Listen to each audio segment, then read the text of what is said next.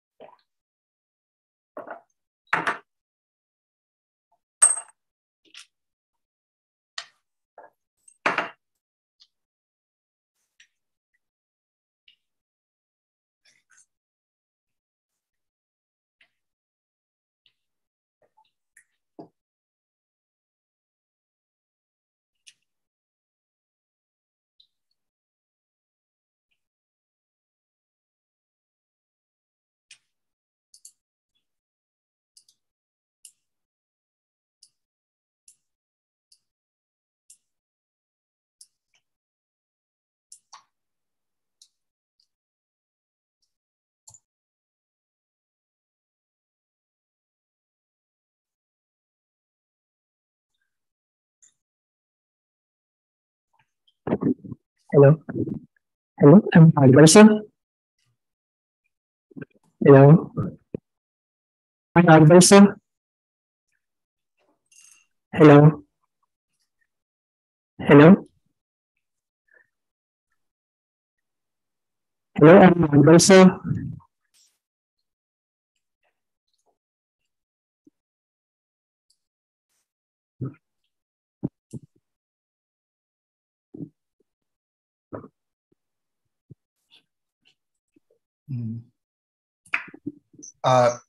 Yes, I just turned on my speaker. Oh, sure, sir. Sure, we shall take 5 minutes to configure our system. We'll start. What is that?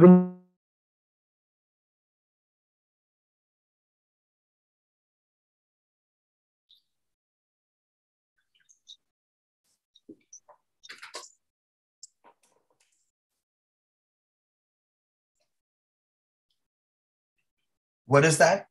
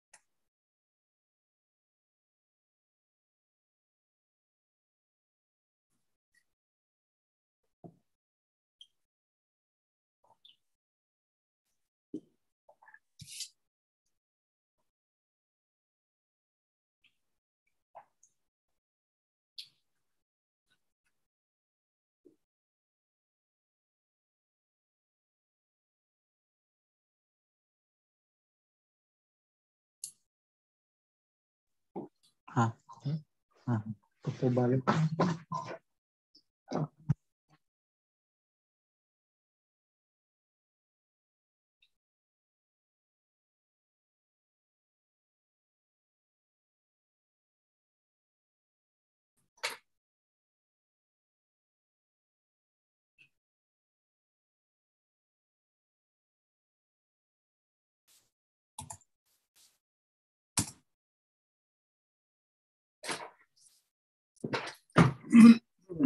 Jesse, they seem to be having some sort of problems.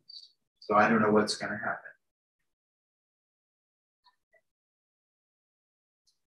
Just very instantaneously. Where are you? Okay, but take a phone. What? Okay, good.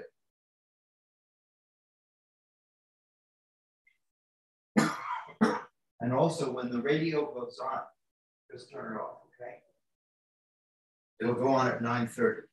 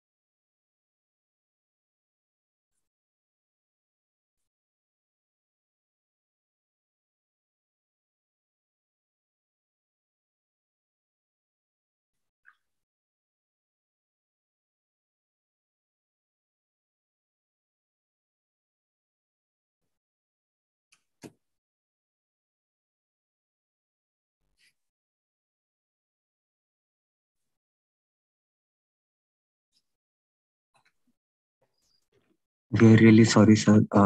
We are facing some technical issues and cannot get the audio to work. So give us 5 more minutes. That's okay if you can hear me.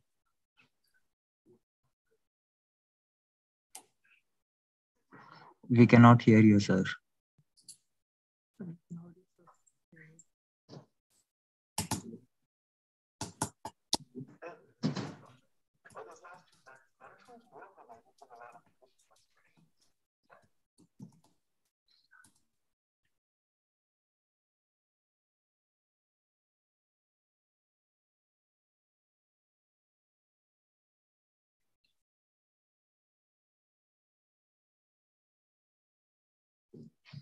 Okay, sir. Thank you. We can start soon. If you can, you please display the slides. Okay. Apparently nobody is on Zoom. At least that's what I see on my screen. Is that correct? Can we've joined the Zoom call, sir? Can you see our video? Yes, I can see the room. That is us only, sir. We've joined and opened a different camp. Okay. Okay. You would like me to open the PDF? Shall I open the talk? Yes, sir. Yes, sir. Okay. And we can start as you wish. So for a short introduction, I'd like to invite Rajneesh. Okay, so I will share my screen now. Is that okay? Yes, sir.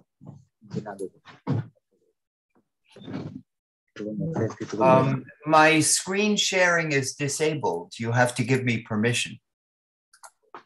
Yes, sir. We are doing it.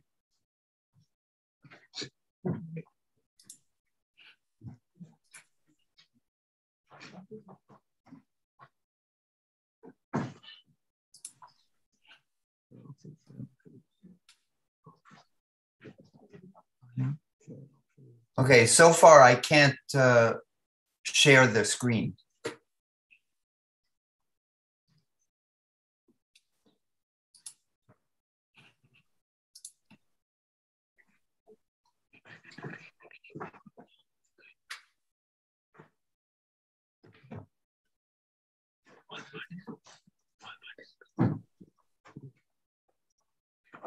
So now can you try now? We have enabled the sharing settings. Okay.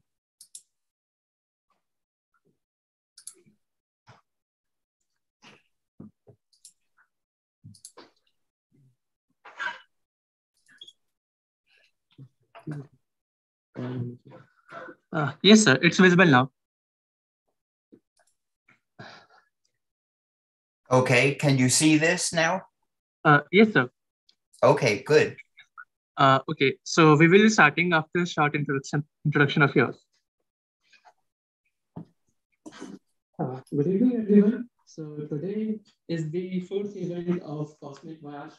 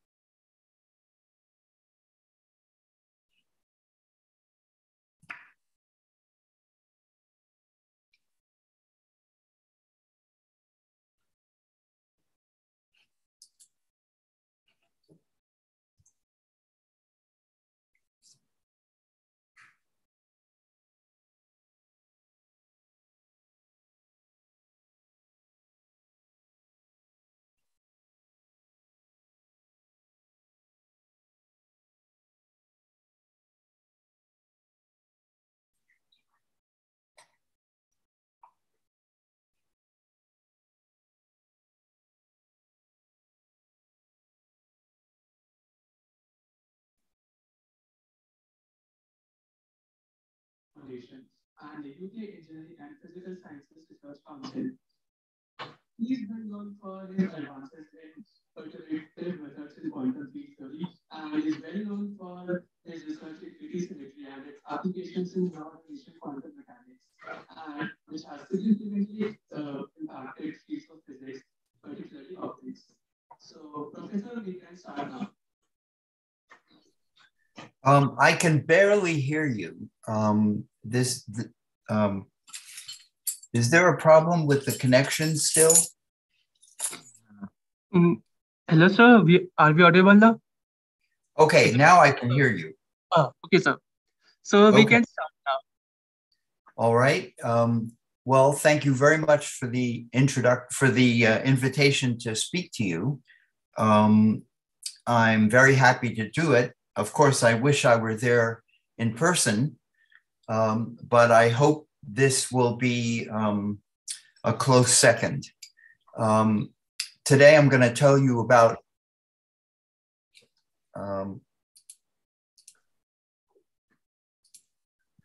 today I'm going to tell you about the problem of how to sum a series. This is a very deep question. It involves a theory called summation theory. And it is absolutely essential that you understand this if you are going into physics, or in fact, any branch of science or mathematics. It is a very non-trivial problem for how to sum a series. There are two possibilities. One possibility is what to do if the series converges, because this is a very difficult and non-trivial problem. And of course, the second part is what to do if the series diverges. And that's even more interesting.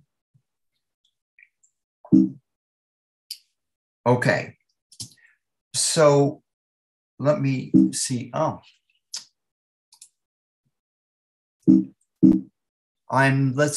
unable to, there we go. Okay, so as I hope you have some knowledge of the problem of how to sum a series.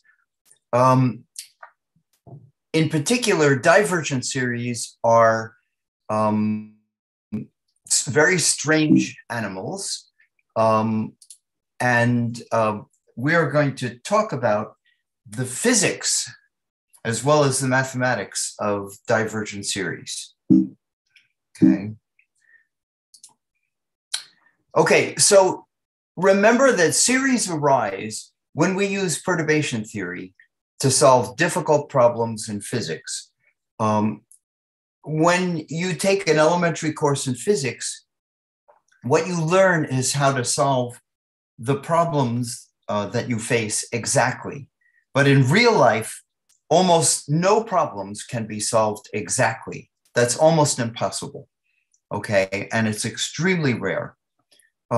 So what do you do if you cannot solve a problem exactly? Well, you have to use some sort of approximation method. And so if you have a frighteningly difficult problem, what do?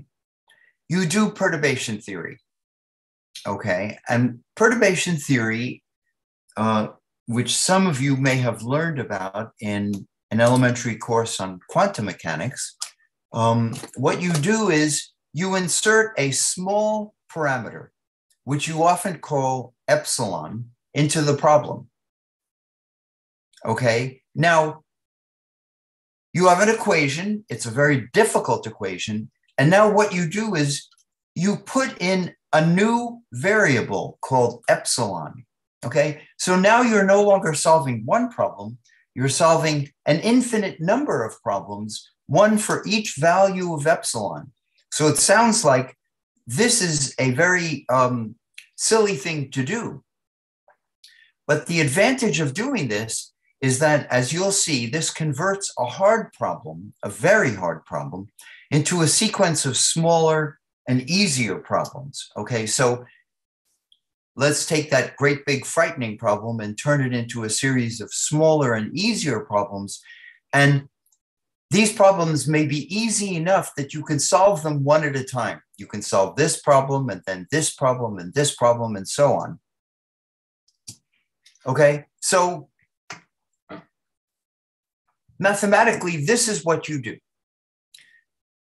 There are always 3 steps when you are faced with a difficult problem that you're solving using perturbation theory, the first step is to insert a small parameter epsilon in such a way that you can solve the problem when epsilon equals 0.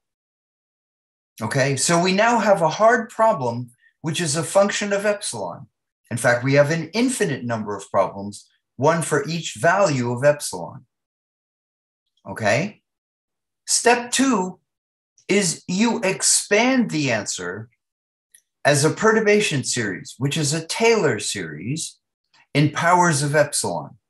Okay, so here's the answer as a function of epsilon, and it's a series in powers of epsilon. And then you solve the easier problems one at a time. You solve for A0, A1, A2, A3, and you keep working until you get tired. And then you set epsilon equals 1 to get back to the original problem that you were trying to solve. And you sum the series. And this is the hard part. And this is the point of the lecture that I'm giving you today. Okay, so I want to show you a simple example to make sure that we all understand what is going on. I'm going to give you a quote, hard problem. So you know that there's a formula for solving a quadratic equation, a cubic equation, a quartic equation, but that's it. There is no general formula for solving a higher power algebraic equation. So here is a quintic equation. It involves the 5th power of x, okay? And let me give you a hard problem. The hard problem is to find the positive root of this 5th degree polynomial equation. Now the answer is this, okay? That's the exact answer numerically taken from a computer, but how do you do it analytically? Okay, so let's remember the 3 steps that I told you about.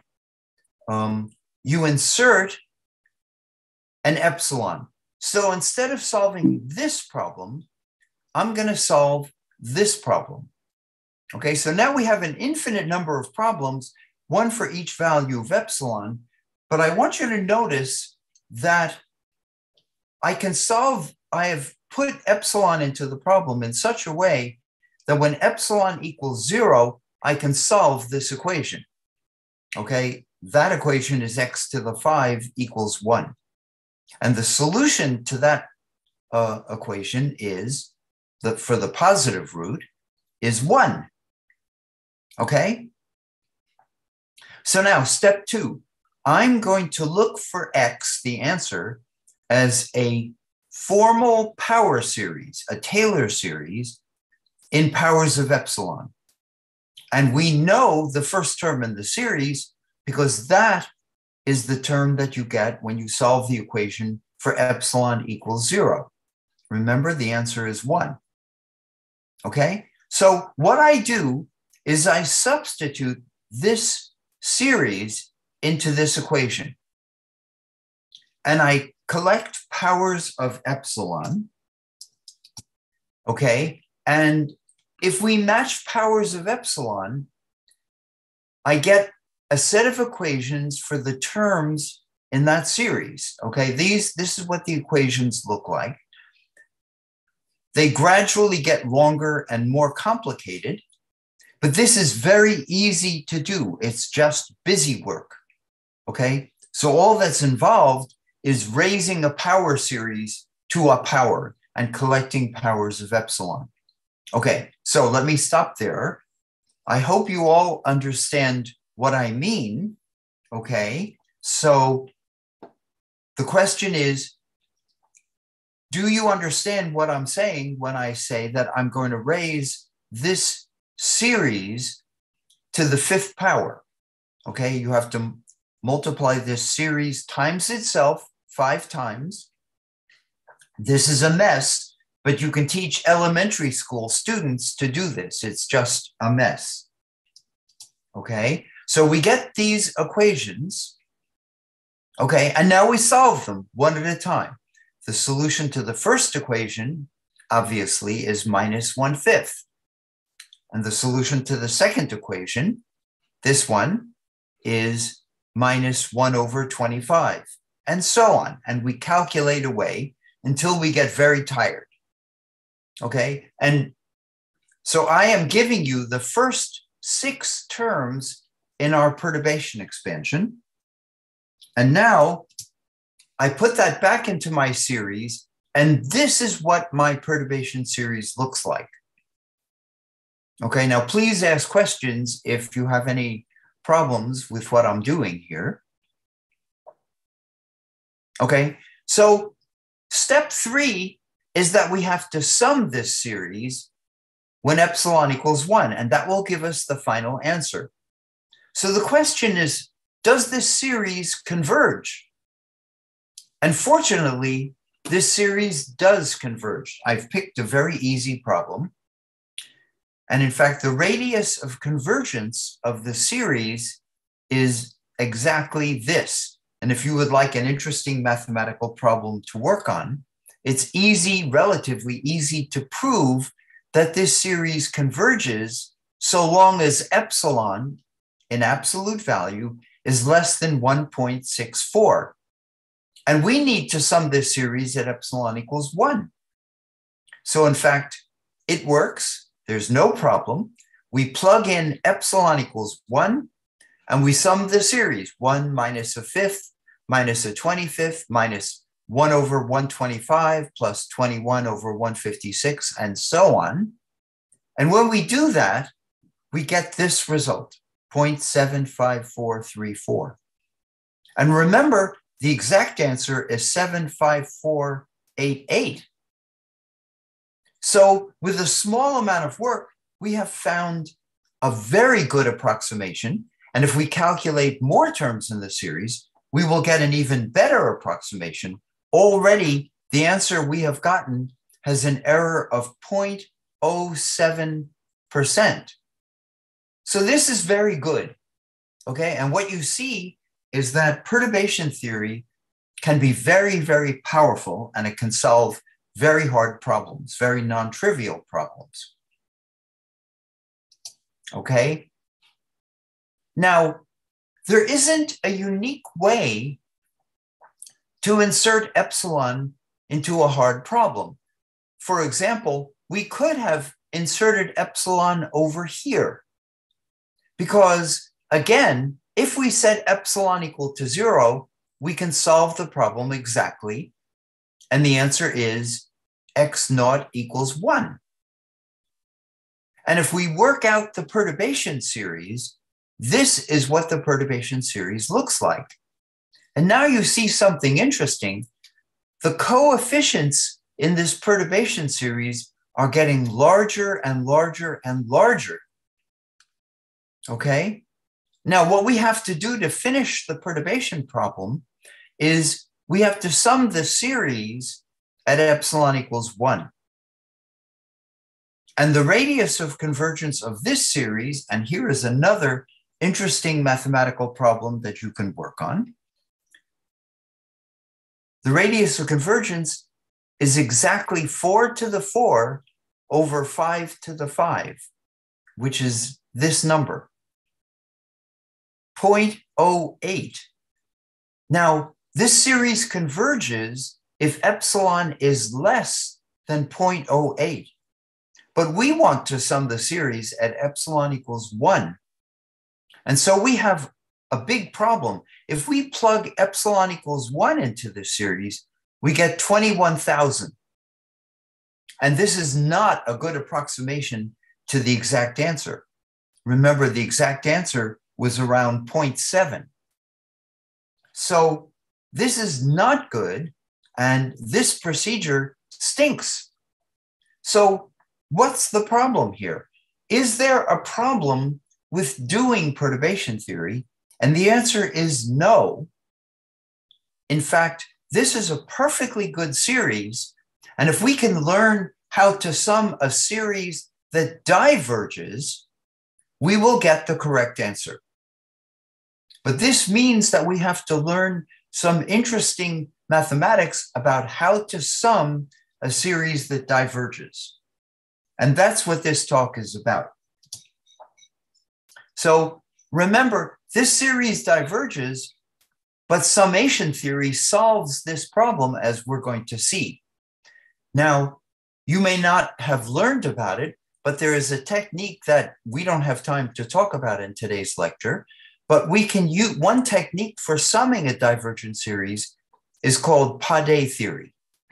And if we sum that divergent series using PaAC theory, we get the number 0.76369, which is an error of just over 1%.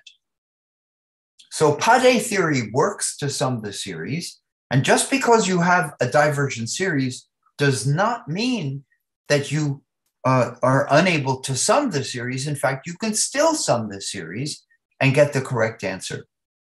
Okay, so the most subtle and interesting issue when you do perturbation theory, that is approximate mathematics, the kind of mathematics you use to solve difficult problems, all of that physics is supported by the technique of summation theory. Okay, so what's the conclusion? The conclusion is we must learn how to sum a series, especially if it diverges. Okay, so to begin with, I want to give you some advice. When we sum a series, okay, so this symbol for a series is the Greek letter S, and S stands for sum, okay? But my advice to you is that the dumbest way to sum a series is simply to add up the numbers in the series. And this is true if the series is convergent, and it's true if the series is divergent. In either case, attempting to add up the numbers in a series is usually the dumbest way to find the sum of the series. You should never do that. Okay, so I want to give you a problem from physics, a very interesting problem from physics.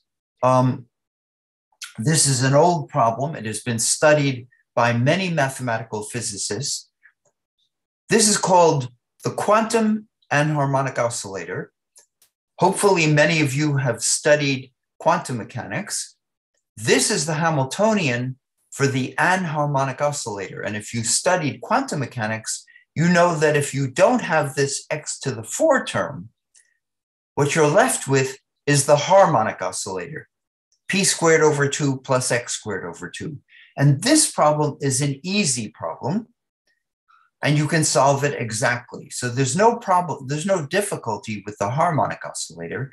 But when we put in an x to the 4 in the potential, now it becomes a very difficult problem. In fact, no one has ever found an exact solution to this problem, and I don't think anybody ever will. So how do you solve this very difficult problem? Well, you insert an epsilon, and you put an epsilon over here. Why? Because when epsilon equals 0, you can solve the problem. If epsilon equals 0, the anharmonic oscillator becomes the harmonic oscillator. Okay? Now, suppose we would like to find the ground state energy of this in this potential. We use perturbation theory. And the perturbation series looks like this. This is the perturbation series. And I want you to notice that the ground state energy, which is a function of epsilon, if you write it down as a perturbation series in powers of epsilon, the coefficients are rapidly getting bigger, okay? You notice 3/4, 21/8, 333 over 16. These coefficients are growing like n factorial. And you cannot sum the series. You cannot simply add up the terms in this series. This series diverges for all non-zero values of epsilon. Okay, so the question is, what do you do? Okay, and that's what this talk is about. Here is an outline of the talk that I'm going to be giving you. It's in 3 parts. First is the beginning, which I've just given to you. second is the middle, and third is the end, okay? So there are really two problems in summation theory.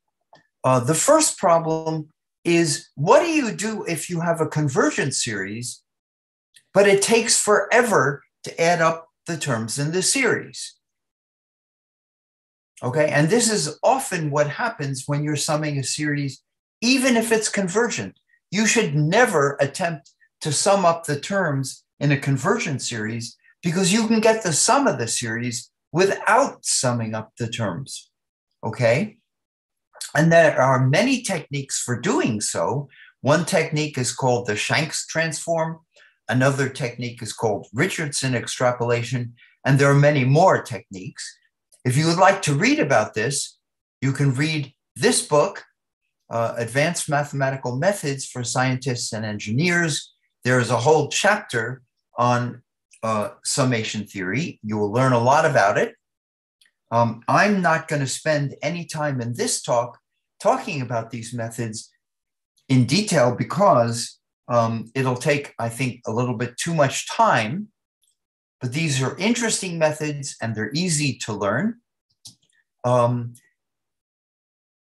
second thing that I'm going to tell you about, and this is what this talk is going to be focused on, is how to use techniques. How do you invent techniques?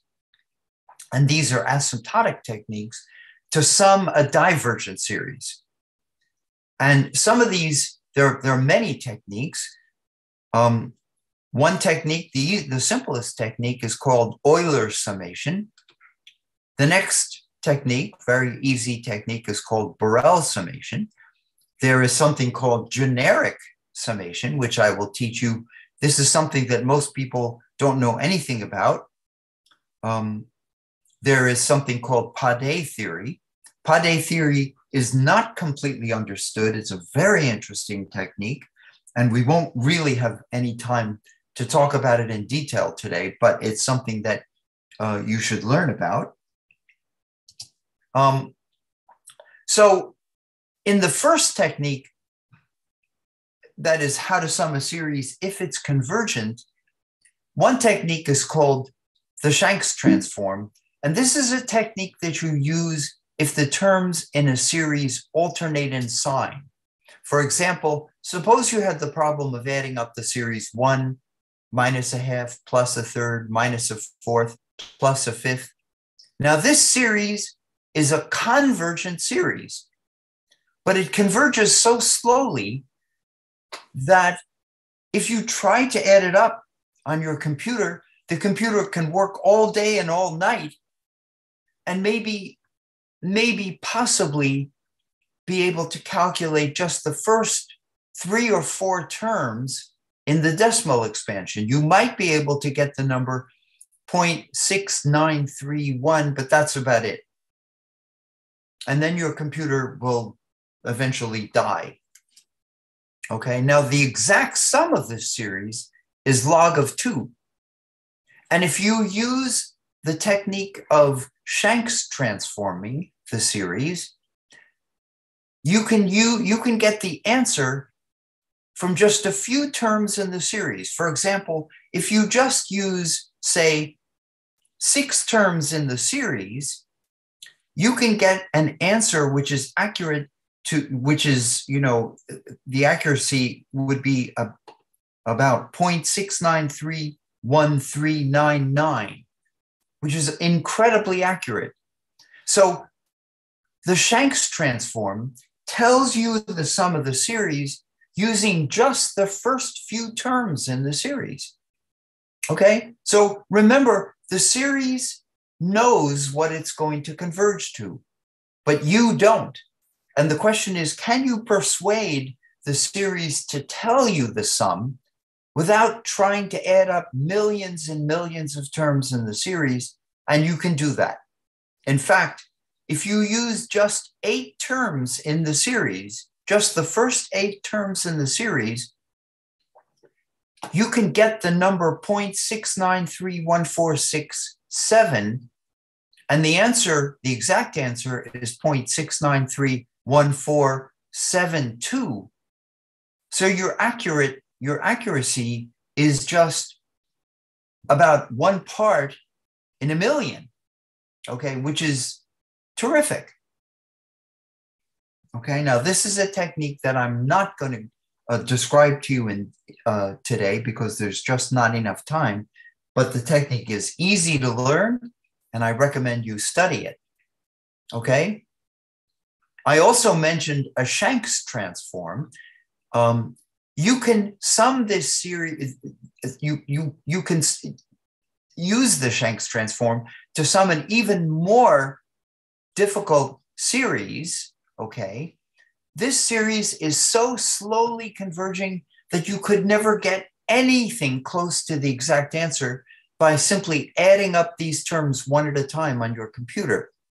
But if you use the Shanks transform, from just 7 terms in the series, you can get this number. Okay, the exact answer is 0.604898. And from just the first 7 terms in the series, I get the number 0.604900. So it's off by 2 parts in 600,000. Now that's pretty good. Okay, I mentioned Richardson extrapolation. And this is what you do if you have a series where the terms do not alternate in sign. They're all one sign, okay? And some of you may know the series 1 plus a quarter plus a ninth plus a 16th. So we're adding up 1 over 1 squared plus 1 over 2 squared plus 1 over 3 squared plus 1 over 4 squared. And some of you may know the exact answer. This is the exact answer. The exact answer is pi squared over 6. Okay, this is a beautiful series. But if you try to add this up, the series up on your computer, it will take you forever. Nevertheless, if you use Richardson extrapolation from just 25 terms in the series, you can get this result, which is accurate to 1 part in a trillion, okay, which is, you know, wonderful.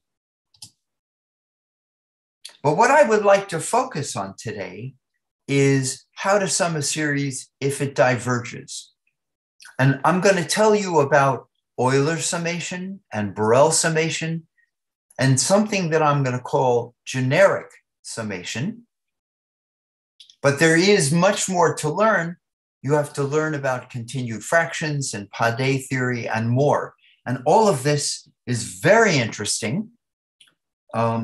Not that much is known about it. This is an ongoing study. It's an ongoing branch of mathematics that's really interesting and fun to learn about. Okay, so here are some examples of divergent series. So a very simple divergent series would be 1 minus 1 plus 1 minus 1 plus 1 minus 1 plus 1, and so on. What do you think the sum of this series is? Well, if you try to add up the terms in the series, you get 1. And then if you add up the first 2 terms, you get 0. And if you add up the first 3 terms, you get 1. And if you add up the first 4 terms, you get 0. So this series is not converging. And if you attempt to add up the terms in the series, it's not just that it will take a very, very long time for it to converge to an answer. It will never converge to an answer. Never. Nevertheless, we can sum this divergent series and find the unique sum of this series. Now, here is an even more difficult series to sum. What do you think the sum of 1 plus 2 plus 4 plus 8 plus 16 plus 32 and so on is? What is the sum of that series? That series is wildly divergent. The terms in this series are growing like 2 to the n. And if you attempt to add up the terms in the series, of course, you'll get infinity. 1 plus 2 plus 4 plus 8 and so on gives you infinity. And the same is true with the series 1 plus 1 plus 1 plus 1 plus 1. Okay, but in fact, this series and this series have a unique sum, and you can find it. Here's another series that's very interesting. Take the series 1 plus 0 plus minus 1 plus 1 plus 0 minus 1 plus 1 plus 0 minus 1. Now, I know what you're thinking. You're thinking this series is exactly the same as this series, but it isn't. And that's quite remarkable. This series has a finite sum, and it's easy to calculate the sum, and I'll show you the techniques for doing so. But the sum of this series is not the same as the sum of this series. And here's another series, 0 factorial minus 1 factorial plus 2 factorial minus 3 factorial, and so on. This series, if you attempt to add up the terms in the series, is wildly divergent because the numbers in the elements in the series, okay, the coefficients, are growing like a factorial. But in fact, it's easy to add up the terms in this series and find the unique answer. Now, you may think that divergent series are bad things, but they're not bad. In fact, they're very useful, and they appear all the time when we're solving problems in physics. And in fact, divergent series are useful.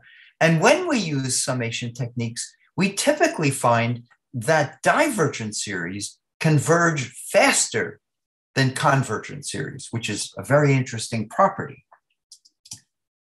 Okay, and some divergent series, you should be, of course, aware of this. It is true that some divergent series, a small number of them, actually add up to infinity. And that's okay. It's okay for the answer for the sum of a series that is divergent to add up to infinity. And an example of such a series is the series 1 plus a half plus a third plus a fourth plus a fifth. This series, people write this series as zeta of 1. This is an example of a divergent series that really adds up to infinity. Okay, not to a finite number, but the sum of this series, if we calculate it using sophisticated summation methods, is truly infinity. But it's actually very rare for a divergent series to add up to infinity. But actually, this fact is very useful. Let me show you an application of the fact that that series really does add up to infinity. Let's suppose you're a little kid and you're playing with blocks, okay? And you would like to make a tower out of blocks, okay? And your blocks have a length of 2. So this is one of your toys, your toy blocks. And I'm going to ask you a very simple question. If you pile these blocks on top of one another, how much of an overhang can you make before it falls down?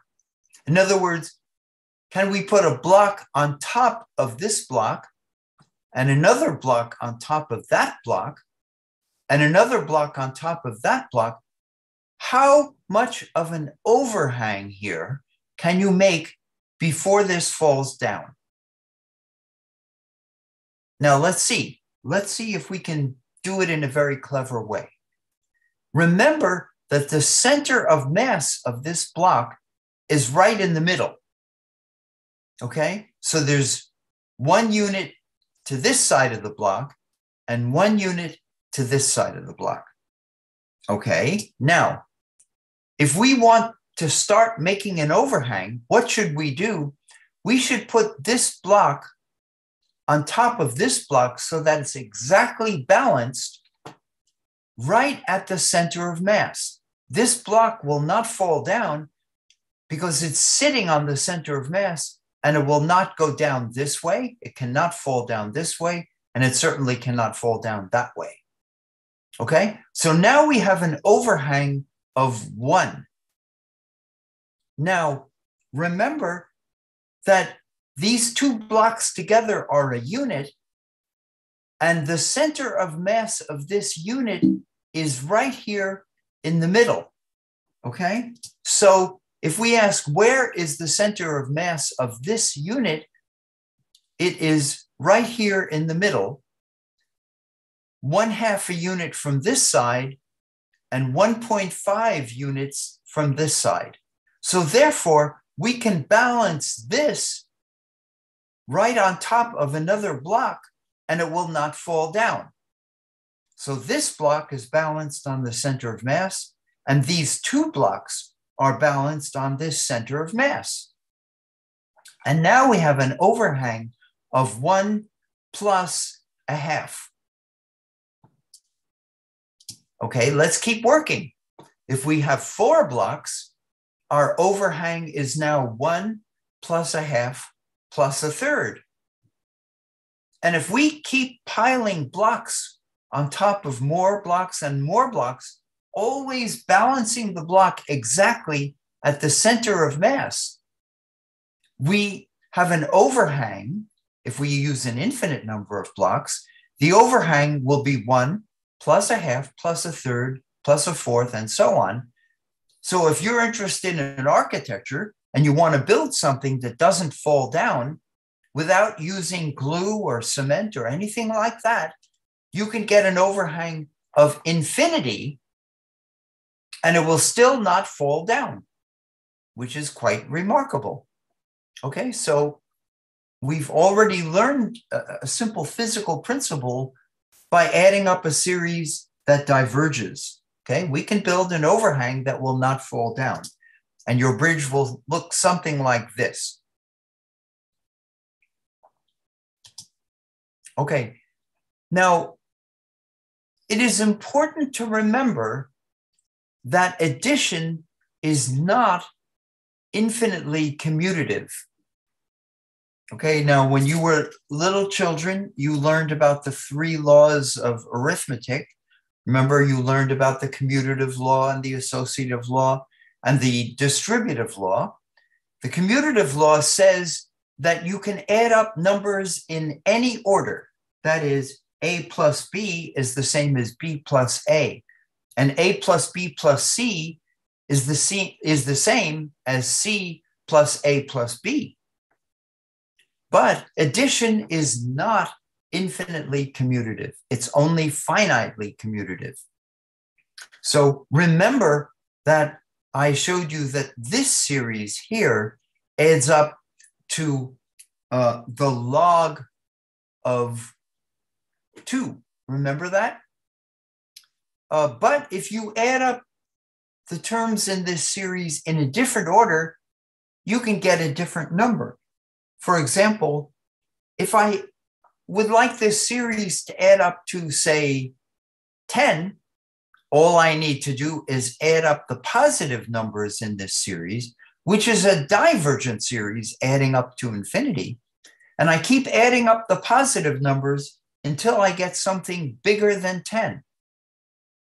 Then I start adding up the negative numbers to make it something just below 10. And then I add up more positive numbers to make it bigger than 10. And I add up more negative numbers to make it just less than 10. And I keep going. And if I do the summation of the series in that fashion, I can get this series to add up to 10. But what I've done, of course, is to commute the numbers in this series infinitely far in the series. So we have to be very careful about understanding the commutative law.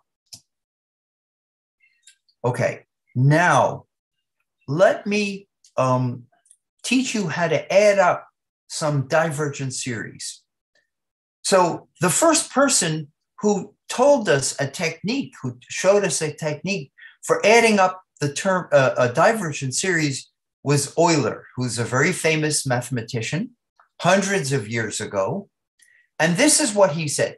He said, if you have this divergent series, all we need to do is to multiply the first term in the series by x to the 0 power, and the second term by x to the first power, and the third term by x to the second power, and so on. The next term by x cubed, the next term by x to the fourth, and that gives us this series. And now this series is a power series in x that converges so long as x is less than 1. And you all know how to add up this series. This is a simple geometric series, and the sum of this series is 1 over 1 plus x. So Mr. Euler said, all we need to do is to let x approach 1 in order to recover the original series, and that is Euler's definition for the sum of this series. And if we let x approach 1, we find that Euler's sum of the series is 1/2. And that's the correct answer. That is the sum of this divergent series. Okay, now, of course, if this is the first time you've learned about summation, you might say this is ridiculous, okay? Because you might be able to think of another way to sum this series and get a different answer, okay? And indeed, there are many ways to sum a divergent series, but we have learned something very interesting. What we've learned, if you go back and look at this series, we got the number 1/2. But you might think that the way to add this series is to use the associative law. That is, you might say 1 plus 1 is 0. So I will associate these two numbers, and then I will add 1. And now I get 1. And then I will associate the first 4 numbers, and I get 0 again, and the first 5 numbers and get 1. So what we've learned is that if the sum of the series is really 1/2, you cannot attempt to use the associative property of arithmetic. Arithmetic is not infinitely associative. You've used the method of associativity an infinite number of times, and that's not correct. So addition, remember, is not infinitely associative. So what we've learned is that arithmetic is not infinitely commutative, and it's not infinitely associative.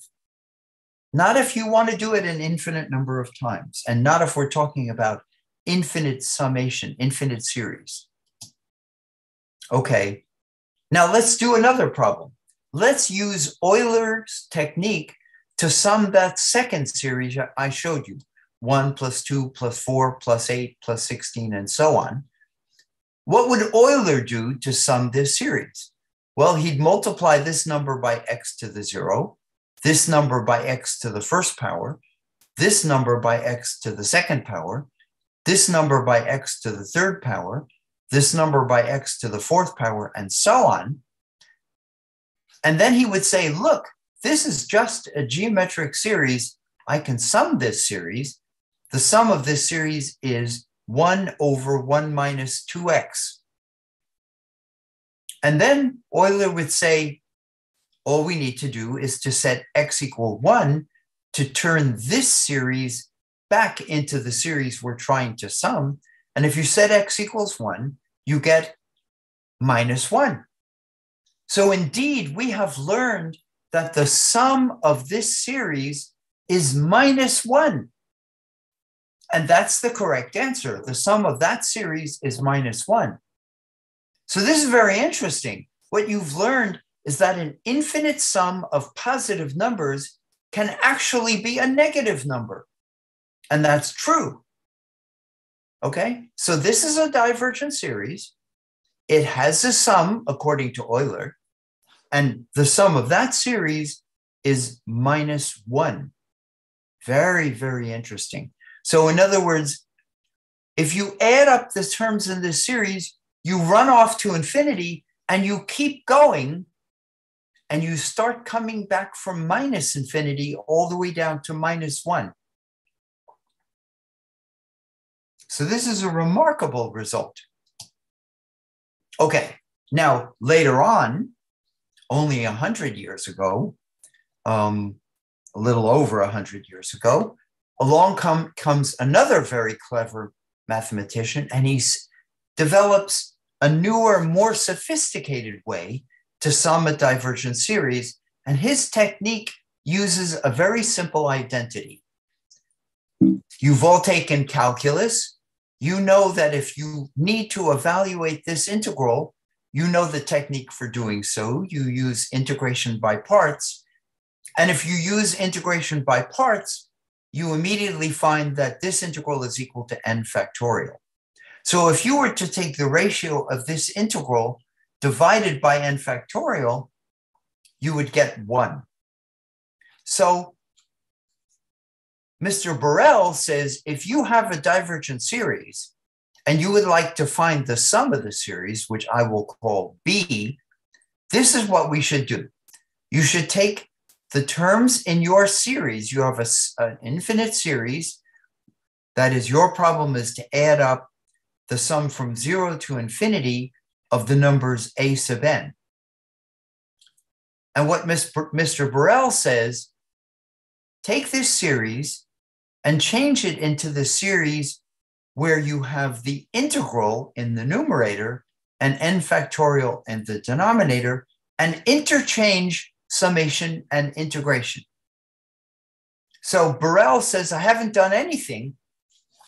All I've done is taken a series A0 plus A1 plus A2 plus A3, and so on, and multiplied each of those numbers by this integral divided by n factorial.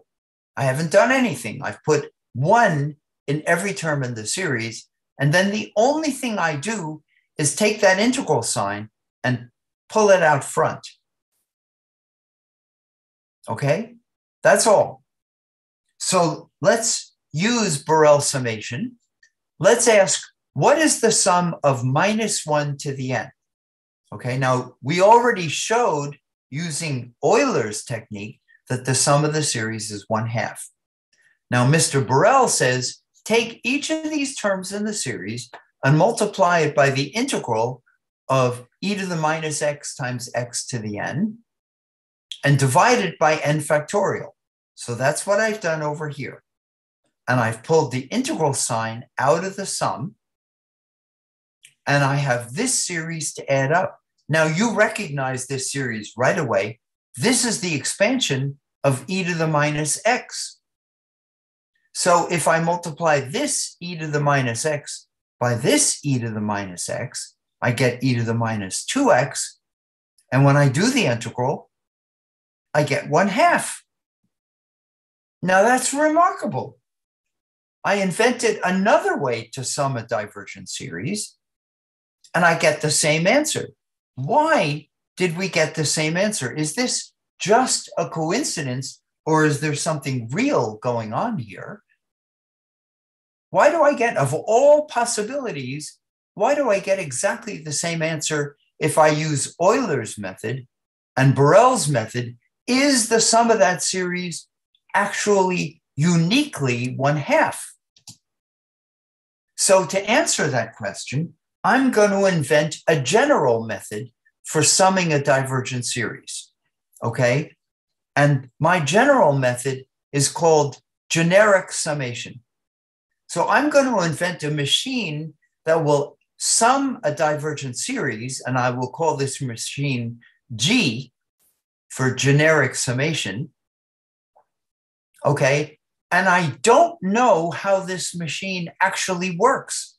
I have no idea how it works, but I'm going to require that this addition machine obey 2 simple axioms, okay? 2 very simple axioms. The first axiom is the axiom of addition. So what I mean by that is, if my machine, G, can add up this series, A plus B plus C plus D and so on, and get an answer, it should get the same answer as if I took off the first term in the series A and added up, using my summation machine, all the rest of the terms. Okay, so we can imagine this is a divergent series. And we don't know how the machine will add up all these terms in the series, but I do require that if I remove the first term in the series and add it back to the sum of all the remaining terms in the series, I should get exactly the same answer as if this machine adds up all the terms in the series. Okay, so this is the axiom of addition. Now, the second axiom is this. It's the distributive law. So we know that we cannot infinitely commute the terms in the series or associate the terms in the series. But the third law of arithmetic is actually very powerful because, which is called the distributive law, because this law is really nothing but linearity. And what I'm telling you is this. Suppose I have a series A plus B plus C plus D, little d plus E. Suppose I were to sum up all this series and multiply that sum by X. And suppose I had another series, capital A plus capital B plus capital C plus capital D, and this series could well be divergent, but I multiply all the numbers in this series by Y, linearity, that is the distributive law, says that if I sum up AX plus capital AY and little bx times capital BY and so on, I should get exactly the same answer.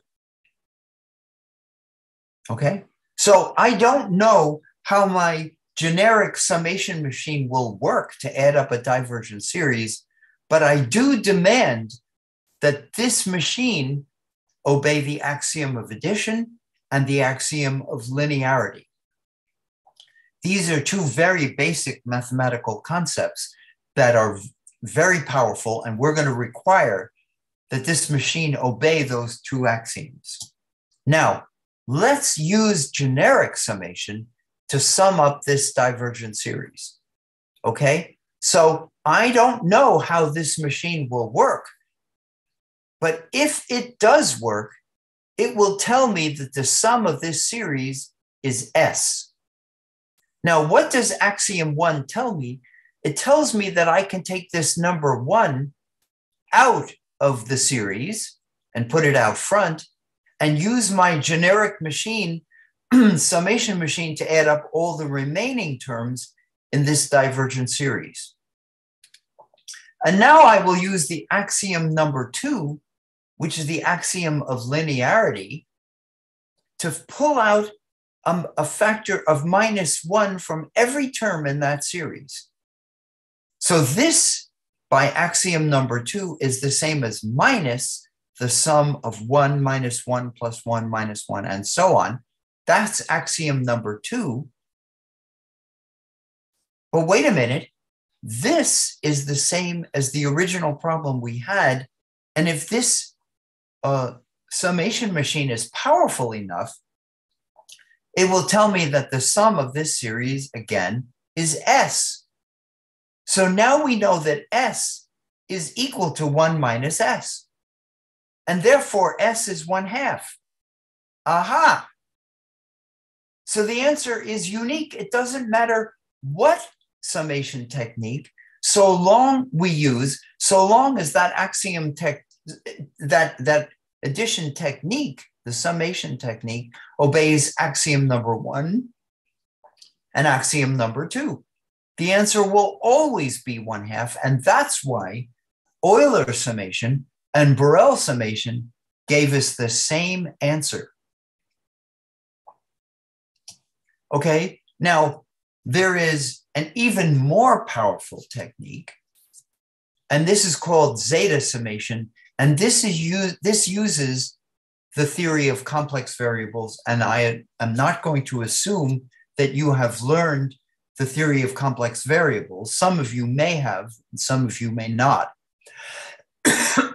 But complex variable theory tells you how to add up this series, okay? And this is a function called the zeta function.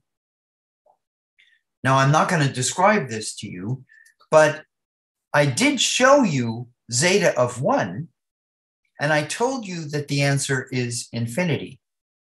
But zeta of 0 gives you the series 1 plus 1 plus 1 plus 1, if s equals 0 here.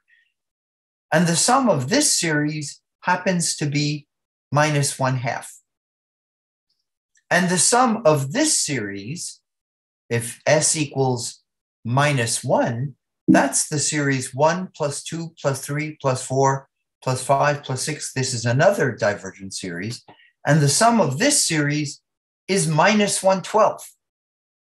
Okay, now you may think, wow, this is interesting, but this is just mathematical games. The question is, if I'm a physics student, is this important to me? And the answer is yes, because divergent series like this appear all the time when you do physics problems, okay? And a remarkable early application of this goes back to Casimir. This is Casimir. He lived from 1909 to the year 2000. He died only very recently.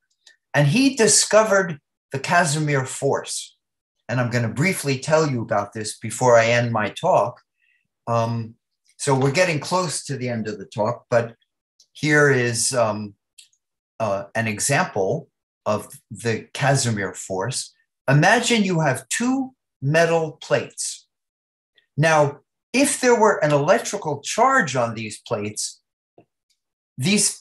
would feel an electrical force between them that might give you a force of attraction or a force of repulsion, okay?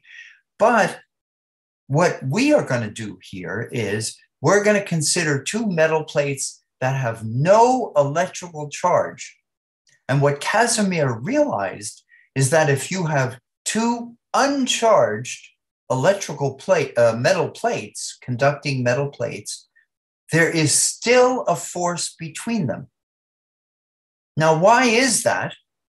Because even if there is no charge on the plates, the theory of quantum electrodynamics says that there are always virtual electrons that appear and disappear in the vacuum. So the vacuum has no charge, but there are virtual electrons.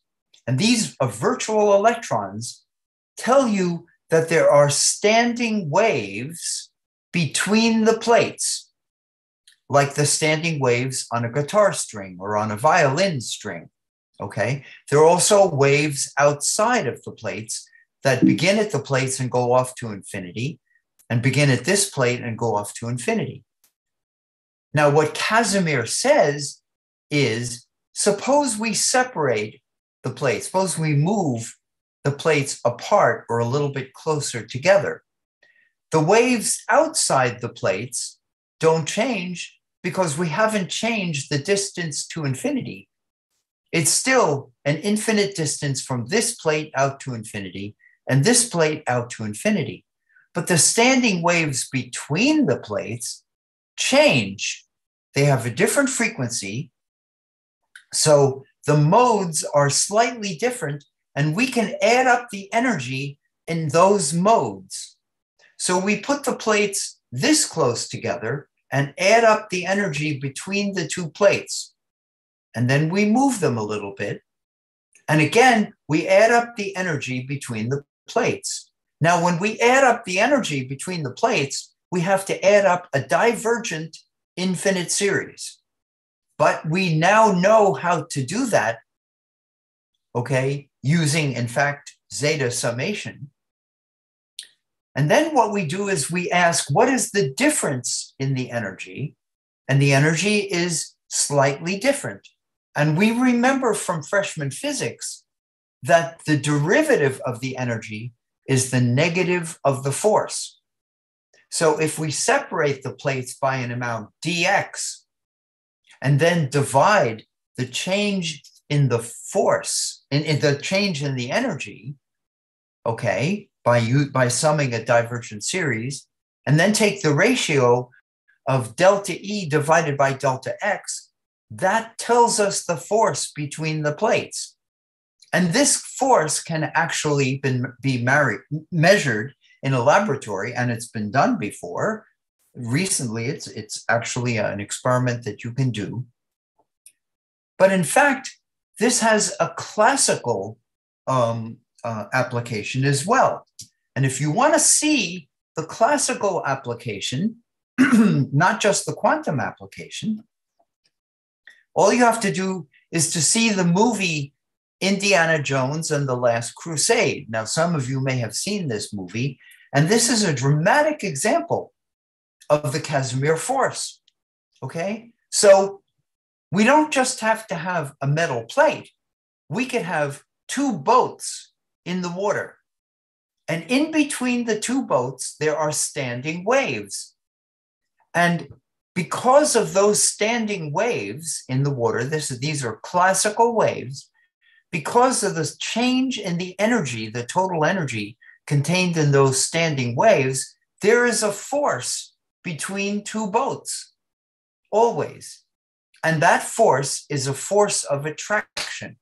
And that's why if we have two boats parallel to one another, we are always very careful to put something between those boats so that they don't crash into one another because of the Casimir force.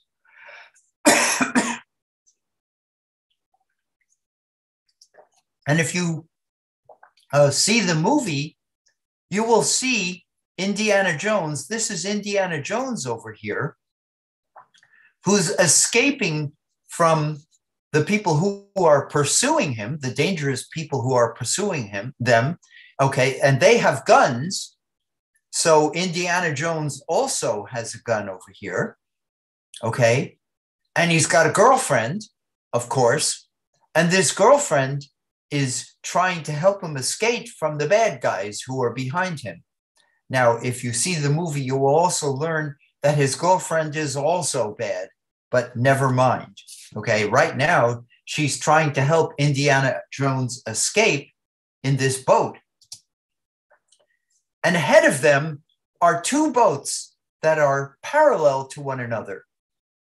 And here is Indiana Jones in this boat, and here's the girlfriend driving the boat. And Indiana Jones knows about the Casimir force, and he yells at his girlfriend, "Don't go between the boats." But the motor of the boat is making so much noise that she can't hear him.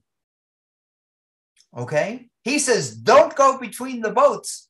We'll get killed. We'll die." And she says, "I can't hear you. There's too much noise." "What? Go between the boats? Are you crazy? You should never go between the boats." That's what she says. But she says, "Okay, if you want me to do it, I'll do it." So she goes between the boats, and the boats are coming together, but they just barely make it. And the bad guys behind them do not get between the boats. They chase them right after, they're chasing right after the boats come together, and there's a big explosion and the bad guys get killed. Okay, so Indiana Jones knows a lot of physics, but he just barely escapes, and the guys behind him don't.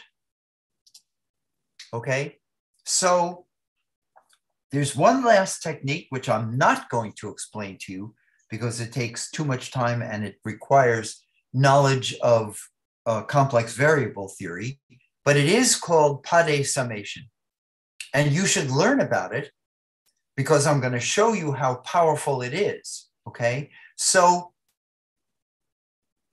you remember at the beginning of my lecture, this is an organized lecture, at the beginning of the talk, I said that the ground state energy of the anharmonic oscillator perturbation series, that series begins 1/2 plus 3/4 minus 21/8 plus 333 over 16, multiplying this small parameter, okay? And if you look at more terms in the series, the terms get bigger and bigger and bigger and bigger, and these terms are growing like n factorial.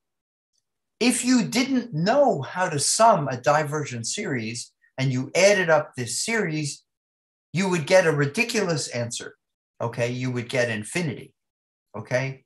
But if you use PaAC theory, okay, if you just add up the series, you get the number that short beginning of the series, just that partial sum of the series, you would get 8 times 10 to the 8th power, which is ridiculous, okay? But if you use PaAC to sum that series, as you take more and more terms in the series, the PaAC sum gives you a set of numbers which are a little small, and then they get big and small and big and small and big and small. And the PaAC technique gives you a sequence of numbers which is oscillating closer and closer and closer and closer to the exact answer.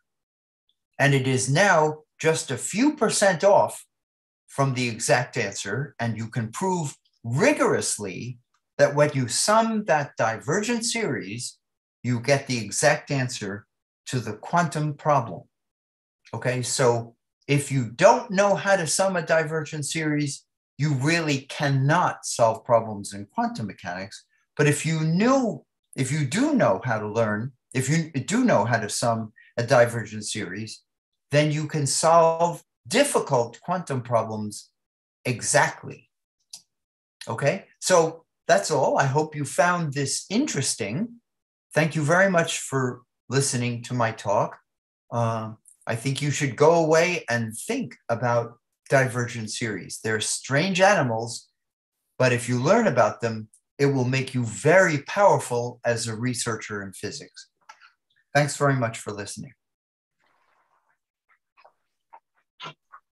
Thank you, Professor, for your talk. It was very engaging to have you here. Now, if time permits, I guess we can take some questions. Sure, I'd be happy to do so.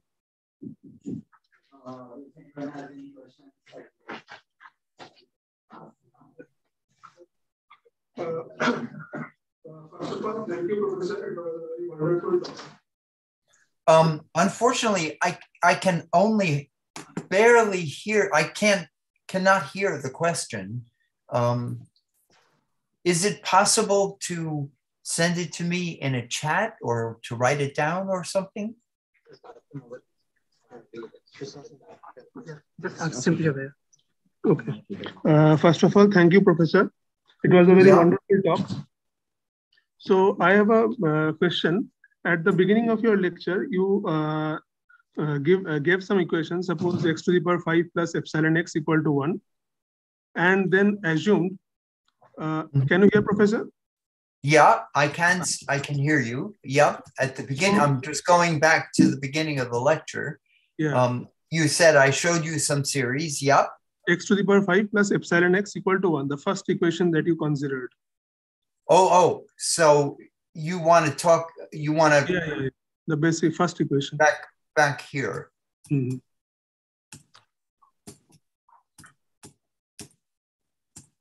Okay, so you're talking about this problem.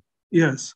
So basically, it is like suppose given some f of x, we need to solve fx, and so we determine some function, say g of x comma epsilon equal to 0, and then solve by perturbation series. So right. I want to ask, so is there some criteria for the function g of x epsilon to be written as a Taylor series in epsilon, like suppose a series in epsilon, because it basically means it is some geometric curve in epsilon. So is it always possible to write gx epsilon as some geometric curve in epsilon? So this is a very interesting question. It is actually a very hard question. What you're asking me is, whenever I have any kind of mathematics problem, like you want to use the function g of x. So you're asking me if I have a very difficult algebraic problem of solving the equation g of x equals 0, what is x? That's your question. Yes, basically, yes. So is it always possible to give a geometric series? It is a geometric curve in epsilon, basically. Yes. So is it always? Yes. So in general, it is not always simple. In fact, the general question of how you solve, I mean, what you're asking me is a problem that, let's write it down. You're asking me, I'll tell you what, let me close, just a second. Let me stop my sharing. Okay, so now you can see me better, I think. So what you're asking me is, if I have an equation like that, g of x equals 0, is there a way to solve this equation by inserting an epsilon and then considering the expansion in epsilon? Right. So you would like to say you're asking what is x? Okay. And you would like to find some sort of series like this to calculate x. And in fact, this involves a lot of art because there is certainly not a unique way to do this. There are many ways to do it. I can give you, so this takes a lot of experience because some ways are better, some ways are not so good, okay? And what you do is you begin by saying, you have to look at this function g of x, okay? And you have to see, are there ways to insert an epsilon that will simplify this equation when epsilon equals 0, okay? So what I did was to say g of x in this case is the equation x to the 5 plus x minus 1. And you're solving, in the example I showed you, we were solving this equation here, okay? And we looked at the equation and we said, aha, we can make that equation simpler if we put an epsilon, say, over here, like this. If we put an epsilon right in front of this term, okay? Yes, yes. Or then I said, but wait a minute, there's another way. We can put an epsilon in front of this term. Yes. This term led to a divergent series, and this term, putting epsilon in here, led to a convergent series. And sometimes the divergent series is very difficult to sum. Sometimes the convergent series is very difficult to sum. So this takes a lot of experience and intuition. And this is a very non-trivial problem in general. And let me actually show you another way that I didn't talk about of putting epsilon in, which is extremely interesting, okay? Another way to put an epsilon into this problem is to consider the following.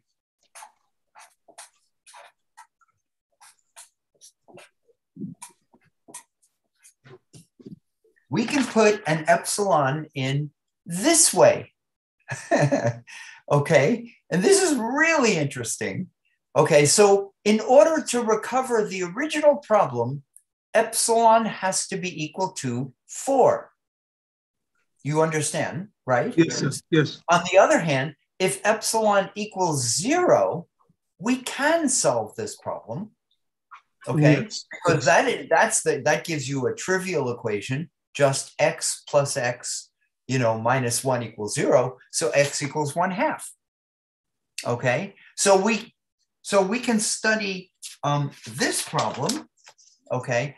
And if we do, we will find that the radius of convergence of the perturbation series is exactly 1. But we want to sum the series when x equals 4. So once again, we get a divergent series.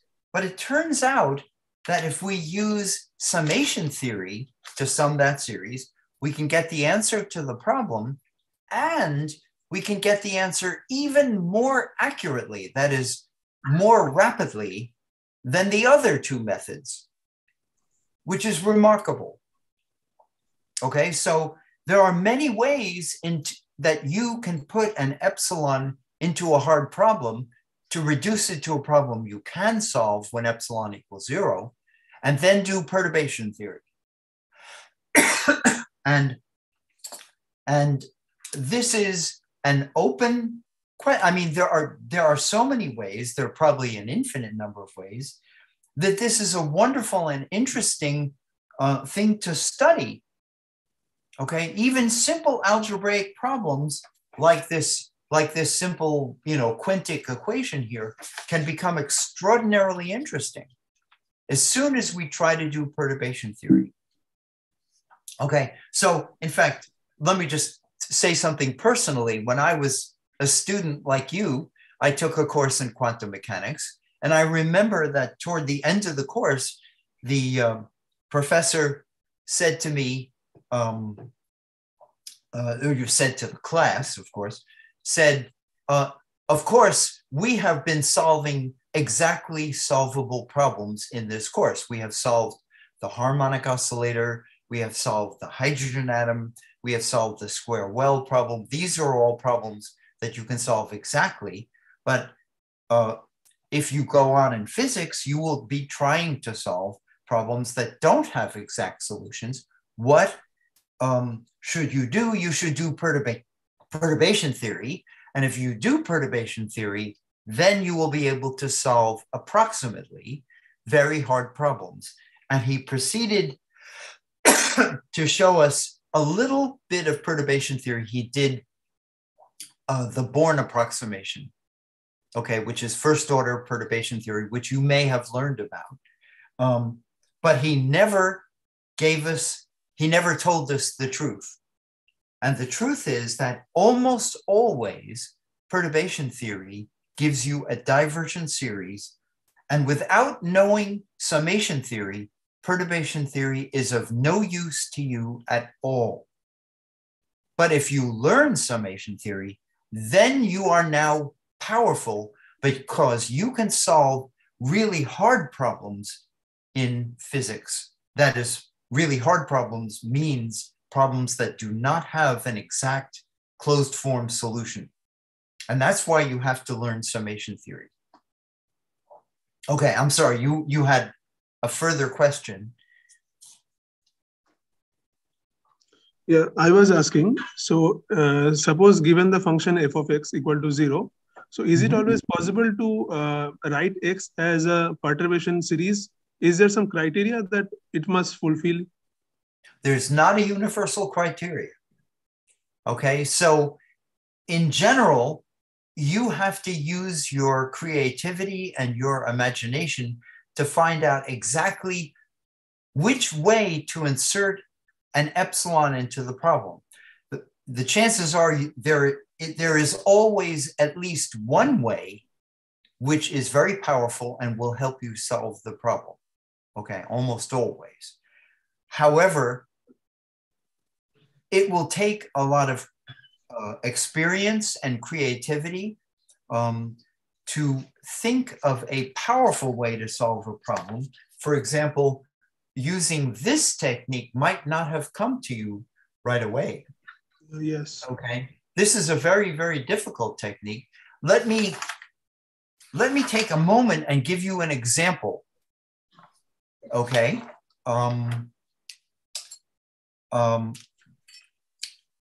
A very powerful, a very difficult problem in physics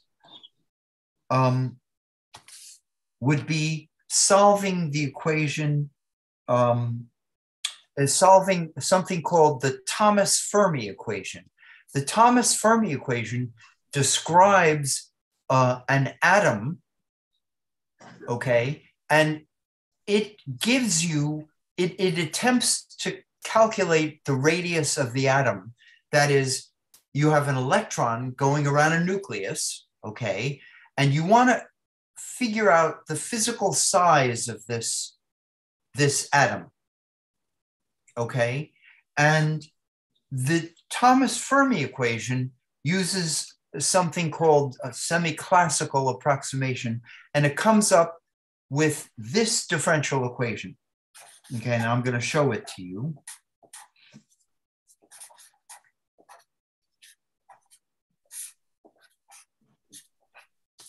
This is the differential equation. Okay, so it is x is the radius of the atom. It's the radial variable. We can think of it as r. Okay, and you have to solve, the problem is to solve this differential equation. It's a second order nonlinear differential equation because this is y, the solution to the equation, to the 3/2 power. No one has ever found an exact solution to this equation. It's very difficult. And you have to solve it subject to boundary conditions. And the boundary conditions are y of 0 equals 1 and y of infinity equals 0. Okay, those are the boundary conditions. If you could solve this equation exactly, you not only should publish it immediately, you should publish your solution immediately, but you will probably get a prize. Okay, because this is a really difficult equation. Okay, the solution is easy to plot, or not easy, but you can plot it on a computer. And the solution, let me do it in a different color. The solution starts at 1 and it gradually falls to 0 like that. Okay, so it doesn't do anything, radical. It doesn't do strange things. It doesn't oscillate. It's a very smooth solution that falls off to 0. And indeed, the density of electrons around an atom gradually falls off to 0 as you go off to infinity. Okay, the question is, can you find an approximate solution to this equation? And a really cool way of doing it is to do perturbation theory. And the question is, how would you do perturbation theory for this problem? Okay, and it's not at all obvious how to do it. Let me show you a really cool way to do it. Okay, so how do we put in an epsilon? So we write down the equation y prime prime equals y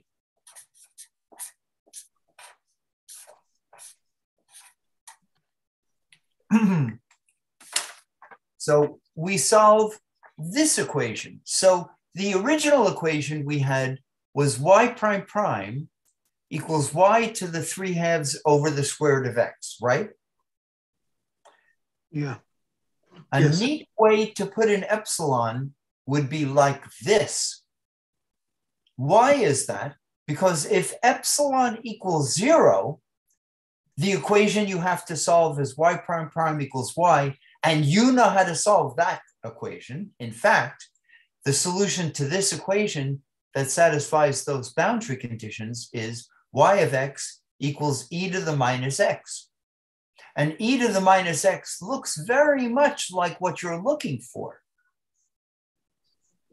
Okay, this looks like a solution e to the minus x, but now what we want to do is let epsilon equal 1/2 to get the answer to the problem.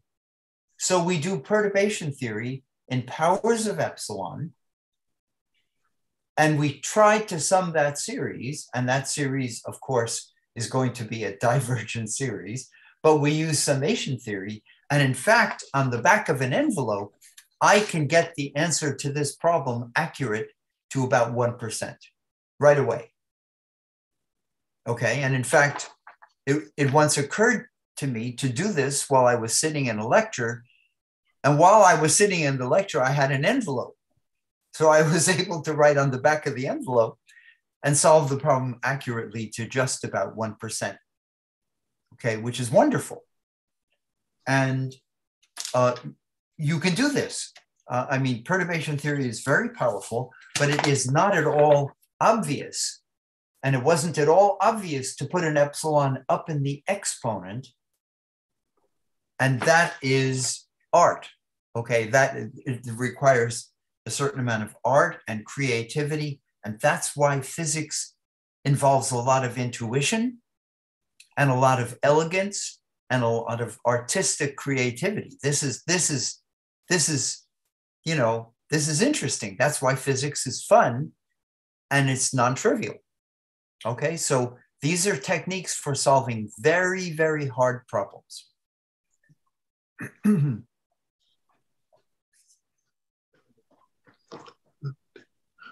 Thank you, sir.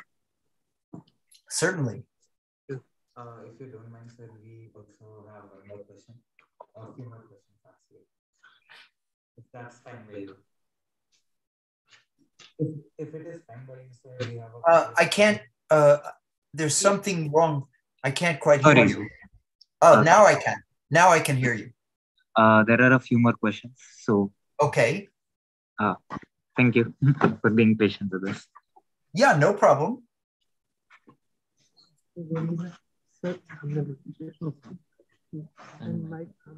Hello. Thank you for your wonderful lecture.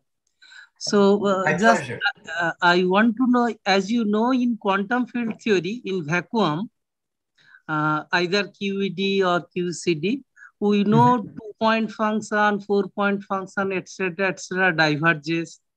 And great people in quantum field theory as well as in mathematics, they have renormalized it. And finally, through the either counter term technique or through some other technique, they have removed the divergence, and finally this series converges, and which gives the physical values of mass and charge of this electron.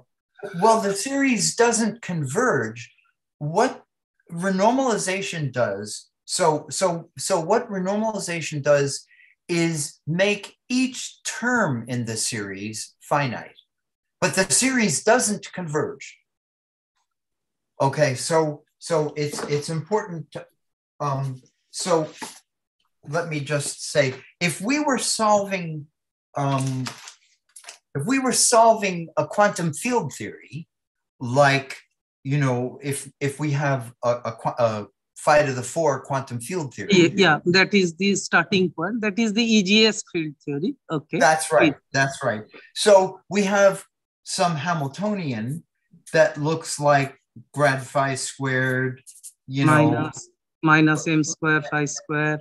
And plus or minus, because we could be in Euclidean space or Minkowski space. But so so if we have a Hamiltonian that looks something like this. Yes. Okay, please. so this is a free theory and this is the phi to the 4 term. Okay. The point is, if we do, and of course, the reason that I showed you the anharmonic oscillator is that that is a one-dimensional field theory. Okay. Exactly. That is what I asked you. Okay. Of course.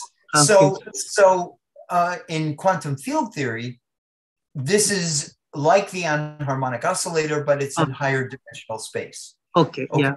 So what we would normally do is perturbation theory in powers of G. Yes. If we do perturbation theory in powers of G, we obtain Feynman diagrams. And these Feynman diagrams that we get, most of them are actually divergent. Yes. Okay, so each term, so what is remarkable, what is different about quantum field theory compared with what I've been talking about today is that in this case, not only does the perturbation series diverge as a series, but each term in the perturbation series is also infinity. Yes. So as a mathematical problem, this is really difficult. However, Feynman and Schwinger and Tamanaga got the Nobel Prize for renormalization. And they showed in the context of quantum electrodynamics that renormalization will make each term in the perturbation series finite. But the perturbation series still diverges. And term in fact, by term, yes. Term They have made finite term by term. Yes, term by term. Yes. But the sum of the series is still infinity. Okay, if you just add up the terms in the series. And in fact, when I was a postdoc, I wrote a paper showing that this was the case. And so you still have to learn how to sum that divergent series. Okay, and that is why we still have to learn methods like PaAC theory and Borel summation and so on to learn how to sum that series. Furthermore, one other remark, in the case of this standard theory, if we want to solve this theory, we don't necessarily have to do a perturbation expansion in powers of G. Instead, what we can do is we can write down G phi to the 4 in this problem. We can replace this by we can replace that by G, the same G, times phi squared times phi squared to the epsilon. Yes. And yes. we can expand in epsilon. Yes. Notice that when epsilon is equal to 0, if epsilon is 0, then we have a free theory, which we can yes. solve. Yes. And we can develop series and powers of epsilon. Okay. That's an interesting way of doing perturbation theory. And an even more interesting way of doing perturbation theory is to consider the theory G times phi squared, or G times phi squared times I phi to the epsilon. Okay. G times phi squared times I phi to the epsilon. And this is even more interesting because when epsilon is equal to 2, we get a phi to the 4 theory, but it's a different theory because there's an I here. So it is a minus phi to the 4 theory. And this is called a PT symmetric theory. And although it is a minus phi to the 4 theory, it has a ground state, a stable ground state. And even though it's an upside down potential, the energy levels are all strictly positive and real, which is remarkable. Okay, but such a theory can only be understood in a using perturbative. You can only do calculations by, using techniques of perturbation theory and summation theory.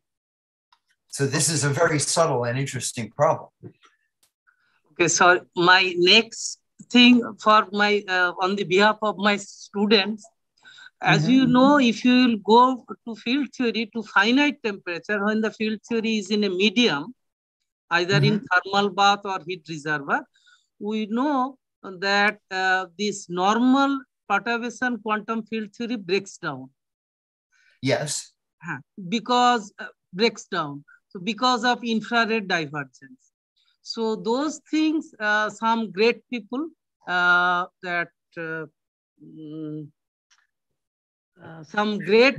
have developed a method around 90s, Brattain and PaAC. I think maybe you might have heard their name. They have developed esteemed. Not just that. PaAC is an old friend of mine. Okay, yeah. Okay. Okay, they have developed a resummation technique to control that divergence. So my query to you that as we go for resummation, does we get rid of some degrees of freedom because it is an effective field theory? The Yes. resonance field theory is an effective field theory. Effective field theory means you are cutting some degrees of freedom. So, Right. So now my thing, the way you have told this 1 hour different kind of summation technique, so where can we preserve this modularity of this field, suppose in case of field theory? Yeah, so the technique when you're dealing with hard problems that you cannot solve exactly, the problem always when you're doing, mathematical physics, when you're using mathematical techniques, the technique is always to take the original problem, which is an infinitely difficult problem. It's a hopeless problem that you can never solve exactly, okay? And to reduce it down to a sequence of finitely difficult problems you can solve, either really solve or at least solve in principle, maybe solve by a computer or maybe even solve analytically, and then to try to approach your limiting answer. You try to get as close as possible to the limiting answer, where which is, getting closer and closer to the problem that you cannot solve exactly, okay? And indeed, when you reduce a problem to a sequence of problems, which is what Pesarsky is doing and which is what you do when you do ordinary Feynman perturbation theory, you have a sequence of problems that are getting closer and closer and closer to reality, closer to the actual physical reality, the physical problem you're trying to solve. Whenever you do that, what you find in general is that very often the approximants are, even though they appear to be coming physically closer to the answer, may be diverging mathematically away from it. Okay, and that almost always happens. And that says that what you are doing is not a regular approximation, but it is a singular approximation. In perturbation theory, in general, you are almost always doing singular perturbation theory. And what that means is that you have introduced singularities in the complex epsilon plane. And these singularities are interfering with your ability to approximate the exact answer. And the problem is, how do you evade these singularities? That's the general problem. And summation theory is a technique for evading the singularities that you personally introduced into the problem in order to make progress mathematically in solving that problem. Okay, and so I've just given you a very small taste of what you need to do if you're a mathematical physicist to control the approximation that you're using. Now, I don't know if we can use, in the case of infrared divergences, because that's your original question, I don't know whether or not, for example, Borel summation or PaAC theory will work directly to solve the kinds of difficulties that you get. Yes, it solved indirectly through the QC sum rule. Sum rule is a one-way of Borel approximation scheme or PaAC approximation. Yes. Right.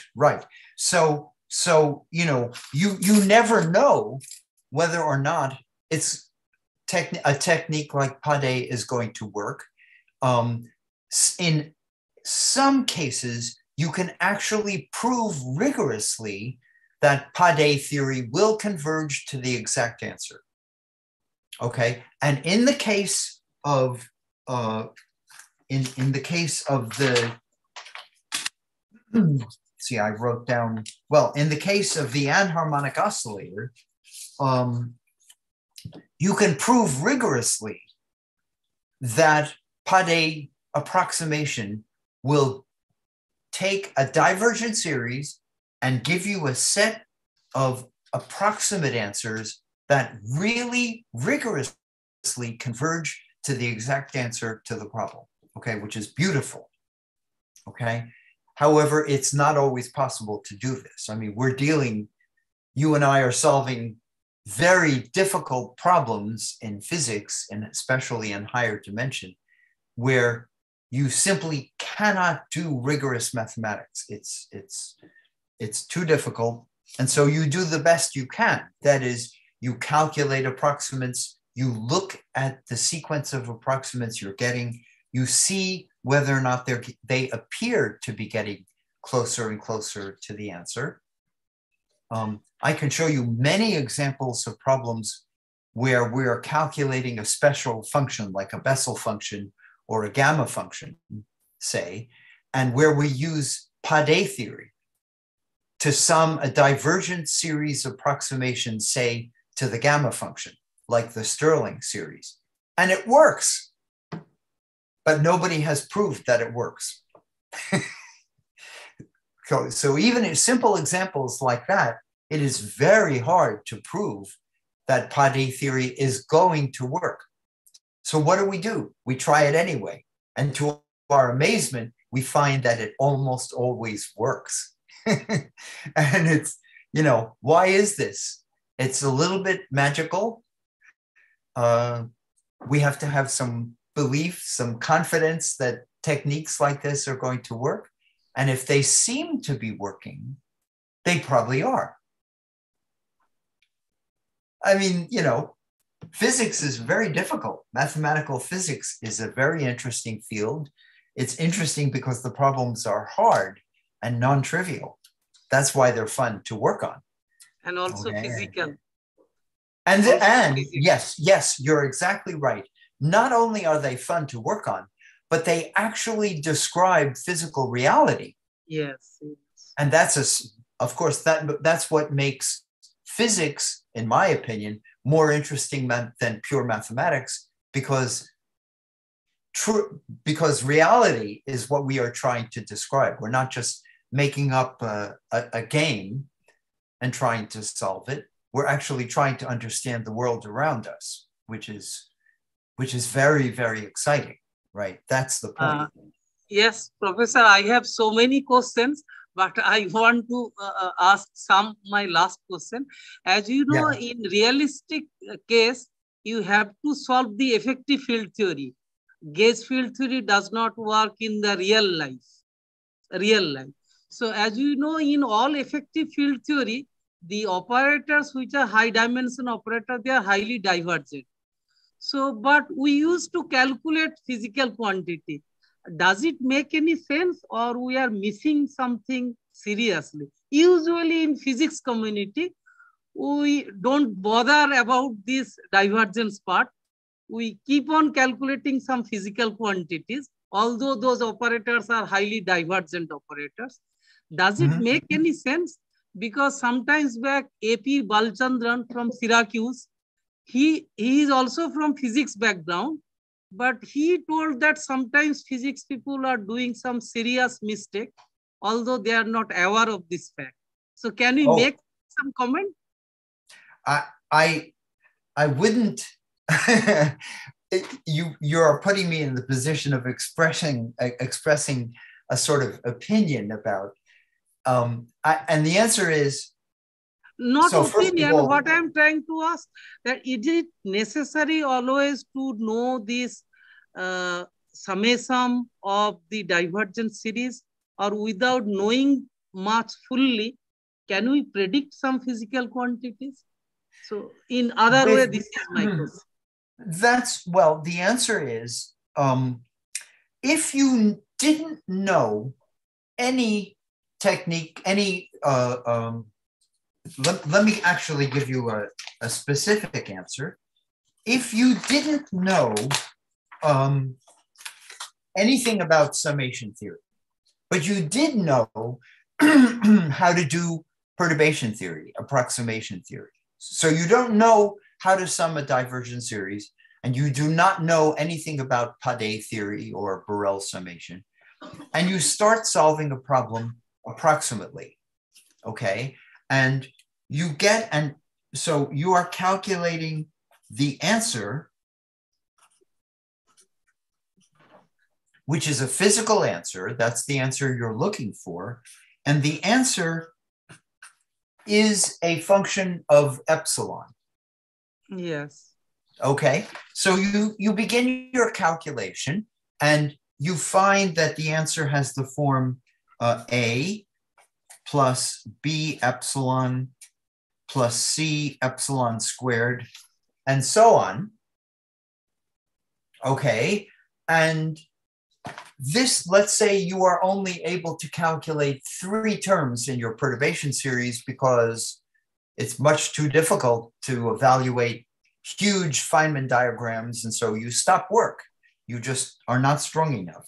So, so you know that there are infinitely many corrections to your calculation. Yes, yes, yes. But you have calculated only a few terms. And that's because you're a human being and you only have a finite amount of time and a finite amount of strength.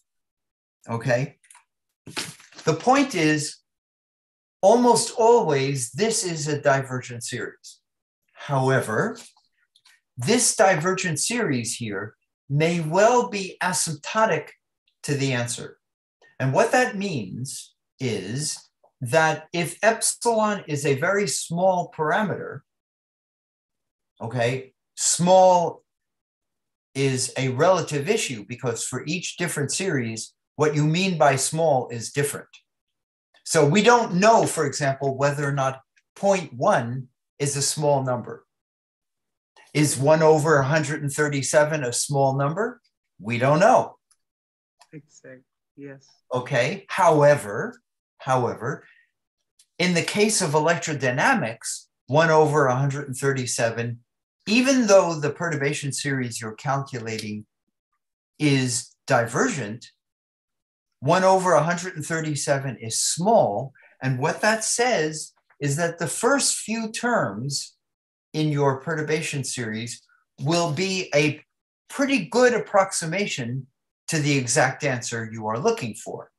However, if you work very hard and you calculate many more terms in this series, the answer will get, your calculation will get closer to the exact answer for a while. And then as you add more and more terms, it will get worse. Okay, so typically what you see is something like this. So the exact answer, let's say, is here. This is the exact answer, and you start calculating more and more terms in your perturbation series. And what you typically find is that your answer gets closer and then gets worse. This is typically what happens. As you calculate more and more terms, you get very close to your answer, if this is electrodynamics, say, and then it goes away. Okay, so if you are happy enough here, you stop and you say, I have been a successful physicist. Okay, but what we are interested in is whether or not we can actually calculate the exact answer. And if you take this series and you use a summation method, typically what you find is that when you sum the series, you will get something like this. Your approximants will get very, very close to the answer and will actually converge to it. Okay, so that's, so sometimes you're lucky and without knowing anything about summation theory, you get pretty close to the answer. And that's what you're saying. Some calculations appear to be pretty good. But the question is, why stop there? Why not try to use summation methods and extract all of the information in your divergent series and let it tell you about the exact answer you're looking for. Okay. Now, of course, you're not always lucky. In some cases, the perturbation theory starts out by being terrible and it gets worse and worse from there. But in electrodynamics, you're lucky. Yes. Perturbation theory is good for a while, but we know from what Dyson told us back in the 1950s that it is guaranteed to get worse. We know that the perturbation series is going to be eventually, it's going to become disastrous. And that's why we learn about perturbation theory and how to sum it. Okay. We don't just stop with our perturbative calculations, we actually process them. Okay, that's the point, that we want to extract all the information. And remember, all the information is typically there in the early terms in the series.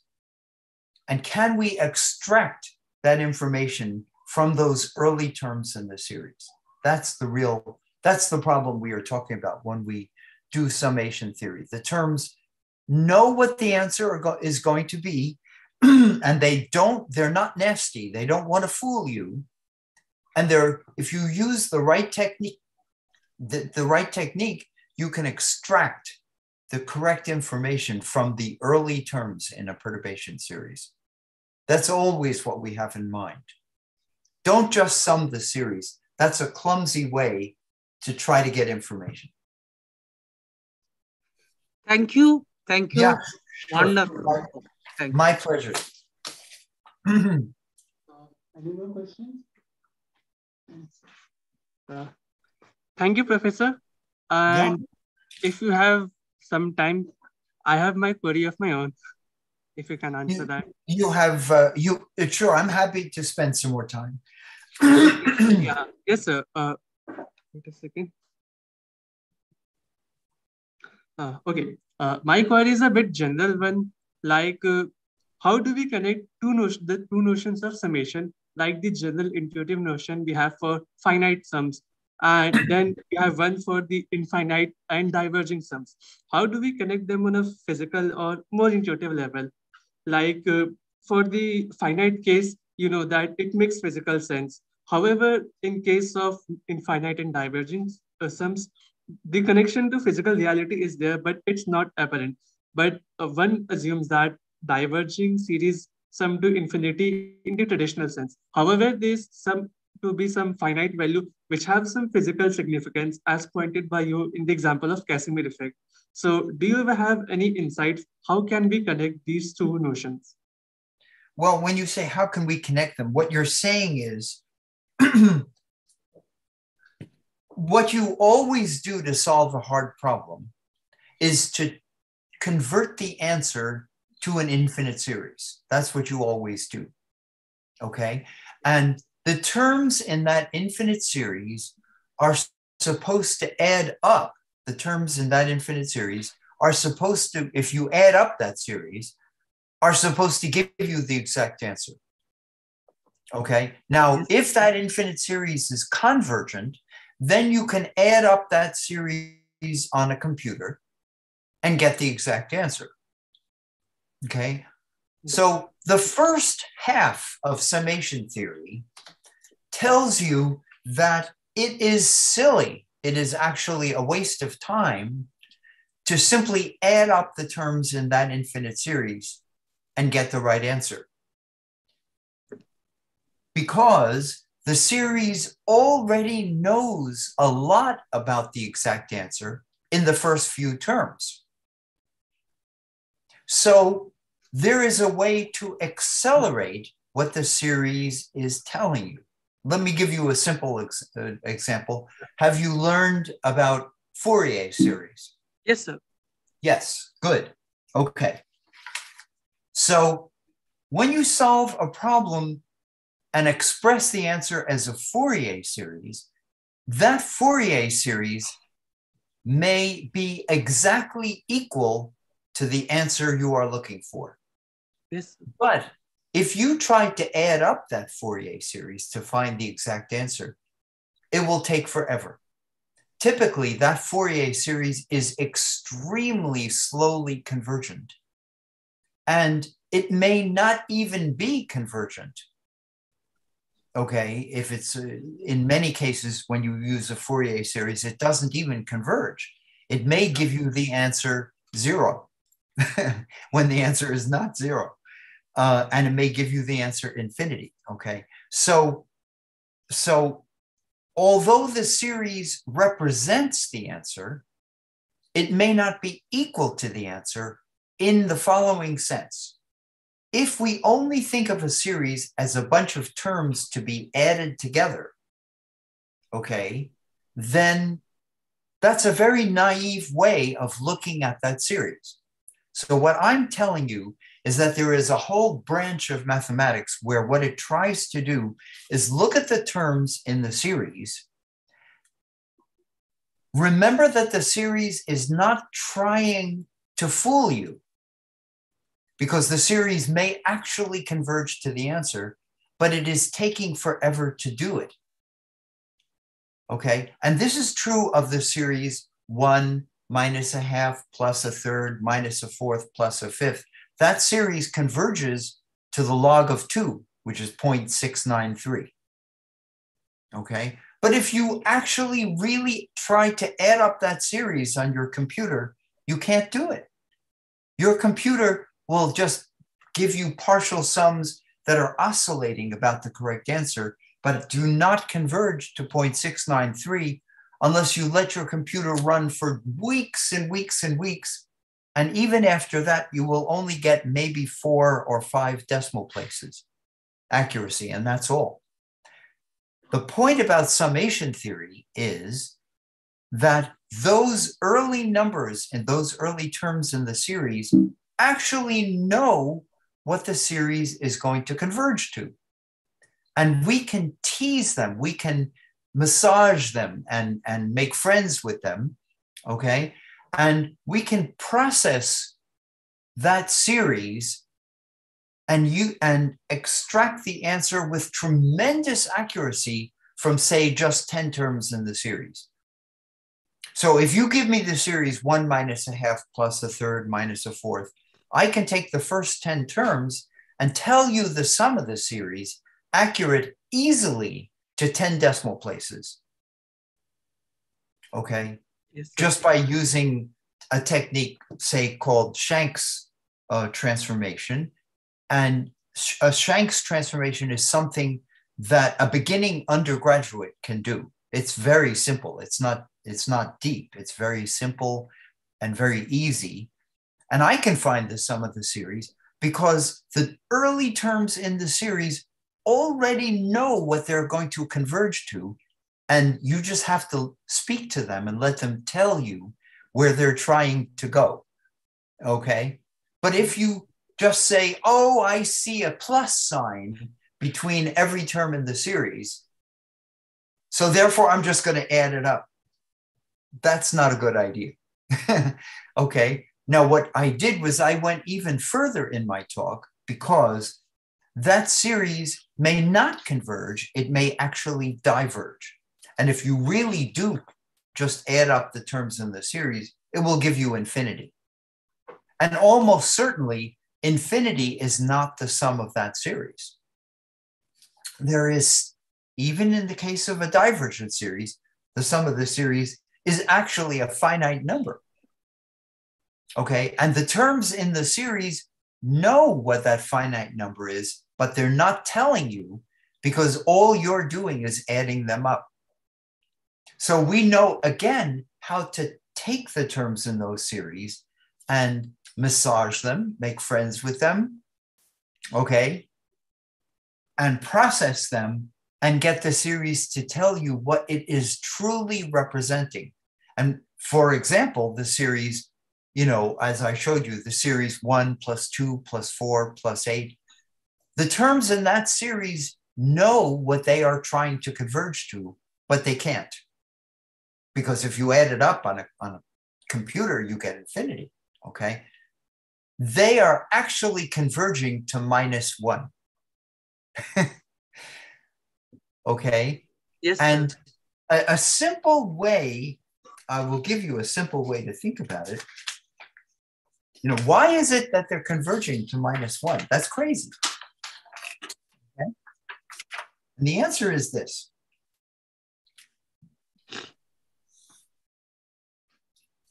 This is the real number line.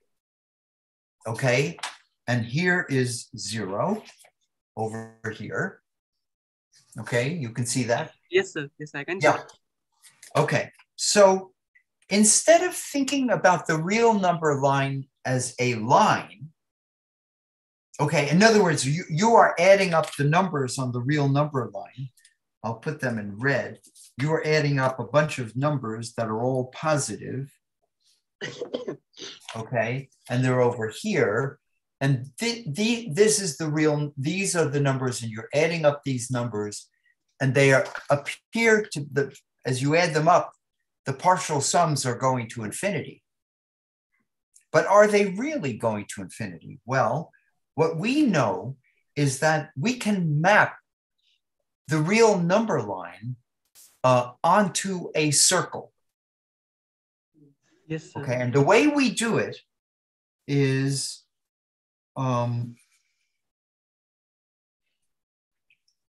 we draw a circle here, okay, and the North Pole is right over here. That's the North Pole, okay? Yes, and we know that we can associate every number on that line with a point on that circle. yes, sir. Okay, and the way we do it is to draw a line from the North Pole. We take a line on the, we take a number on this real number line, and we draw a line from the North Pole to that point. And we associate this point over here, associate this point over here on the real number line with a point on the circle. Yes, sir. Okay, and now we ask, what is happening as we add up these numbers, these positive numbers, 1 plus 2 plus 4 plus 8 and so on? They are giving me a sequence of numbers on the circle. And as we go off to infinity, what is happening with the partial sums of these numbers is that they are walking around. They are walking around on this circle, and they are going like this. Boom, boom, boom, boom, boom, boom, boom.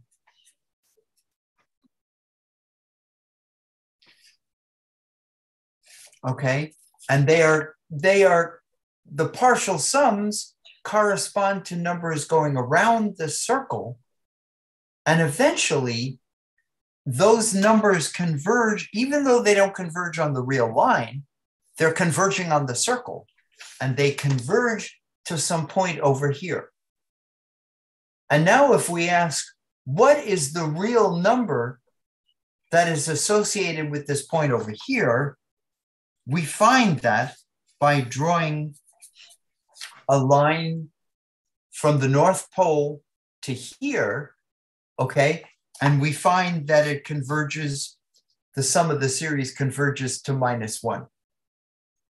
It's in that sense that we are doing some higher level mathematics, and we are understanding that a bunch of positive numbers, when you add up these positive numbers, give you a bunch of partial sums that are getting bigger and bigger, faster and faster, so fast that the partial sums are going around the circle to here, and that the sum of the series is actually a negative number.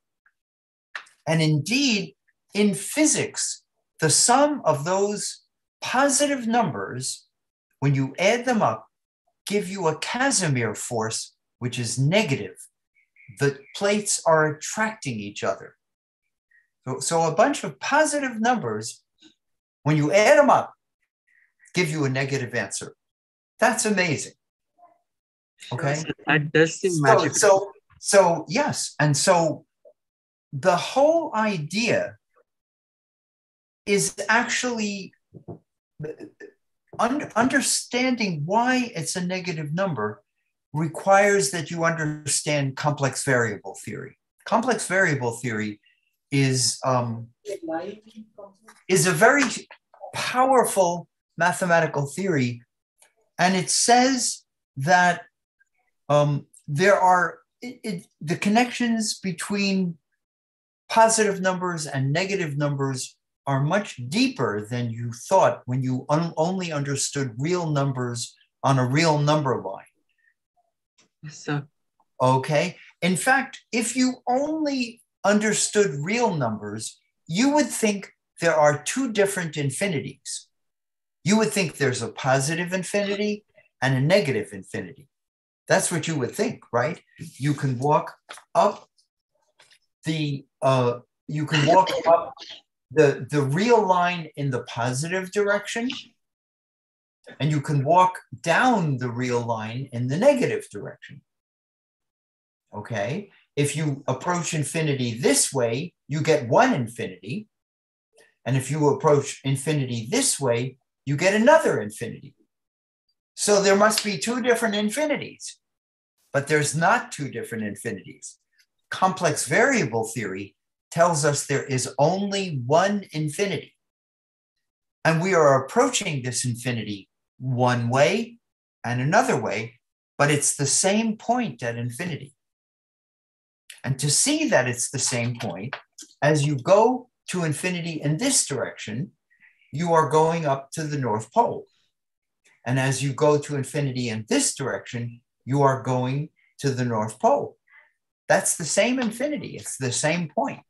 There's a one-to-one mapping from the points on this circle to the points on this line. Okay? And it's complex variable theory that explains that a sum of positive numbers that is divergent can converge to a negative number. And this is a very subtle result, and it's very interesting and very powerful mathematics.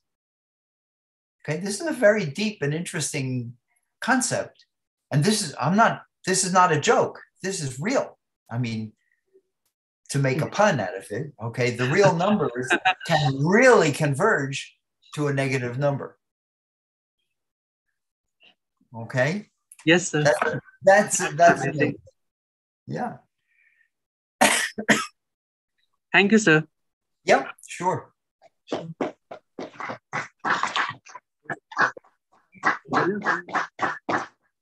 Hello, sir. Am I audible?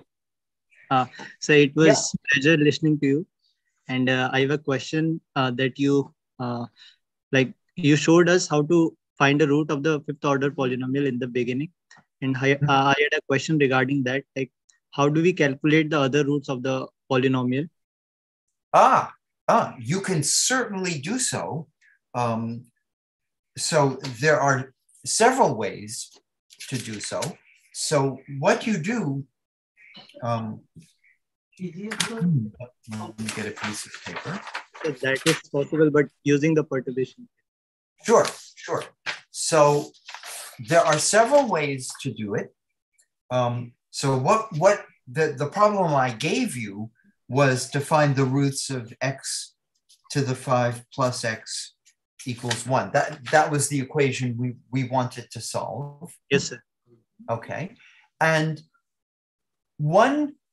a simple way to do it, there are many ways to do it, but a simple way to do it approximately is to say, what I will do is I will put an epsilon into the problem over here. And so now I will consider the problem x to the 5 plus epsilon x equals 1. Now, of course, the problem we are interested in is what happens when epsilon equals 1. But I'm putting in an epsilon. And now we have put epsilon in here because I know how to solve the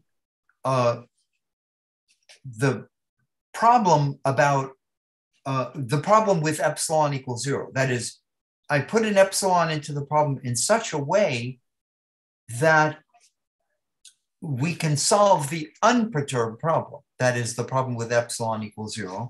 And that problem is x to the 5 equals 1. Okay. And I will call this x0 to the 5 equals 1 because x0 is the first term in the perturbation series. Now, I know how to solve this equation, and we were looking for the real root. So we took the solution to this equation, which was x equals 1. But there are 5 roots to this equation, and they are x0 equals 1. But another solution to that equation is e to the 2I pi over 5. That's another solution. And then there's e to the 4I pi over 5, e to the 6I pi over 5, and so on. So there are 5 different roots to this equation. If we take this root over here, this root, which is a complex number, and take that as our first term in our perturbation series, and then calculate the next term and the next term and the next term and so on, and add up the terms in that series, it will converge to one of the complex roots. And for each different starting point, we will get a different complex root of that equation.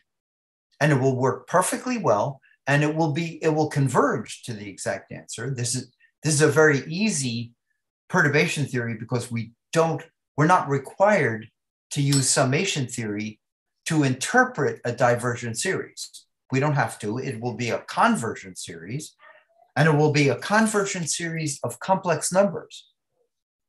And those complex numbers will indeed converge to each of the 5 complex roots of that, one real root and 4 complex roots to that equation. Okay? Yes, and that's a very beautiful and powerful idea. Yes, sir. So when you use the first root of the x to the power 5 equal to 1, that is x equal to 1, you got some answer. Like I had a question that how is it related, the x equal to 1 root of x to the power 5 equal to 1 is related to the root you got of the original problem? Like, is there some geometrical relation between the x equal to 1 and the answer you got? Well, I'm not sure I really understood what you're saying. How is it related? I mean, you found the solution, you found one root using the real root of the reduced problem, that is epsilon equal to 0. So how are the two geometrically related? Like, why did the x equal to 1 solution to the reduced polynomial gave us the that particular solution? Okay, well, yeah. So, of course, I mean, if we look in the complex plane, what we see is that I think what you're saying is, if we take the epsilon equals 0 case, yes, sir, there are 5 roots, which are, they're here and here and here, so there's a pentagon of roots. Yes, sir. And we were only looking in the talk that I gave, we were only looking at this root, but indeed there are altogether 5 complex roots in the complex plane. As we added up the perturbation series, we came closer and closer to the correct answer, and the correct answer is, in fact, over here. So as we were adding up more and more terms in the series, the partial sums were approaching, the partial sums were getting closer and closer and closer to the correct answer. And the same thing happens in the complex plane. So as we add up more terms in the series, we will get a sequence of dots in the complex plane. And eventually this will, this will converge to some limiting value, which is over here. And this is the correct answer.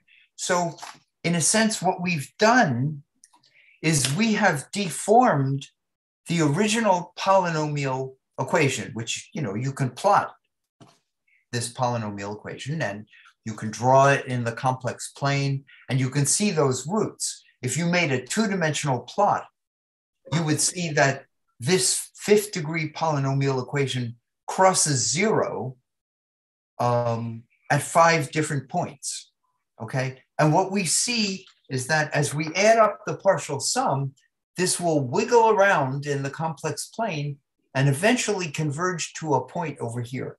And that is the exact answer. And it's one of the 5 complex roots to the answer. And this will happen not just on the real axis, but it will, on the real axis, it was sort of bouncing around, but getting closer and closer and closer to this exact answer over here, around 0.7 or something, okay? Yes. And indeed, these will also bounce around in the complex plane, but eventually converge onto the exact answer over here.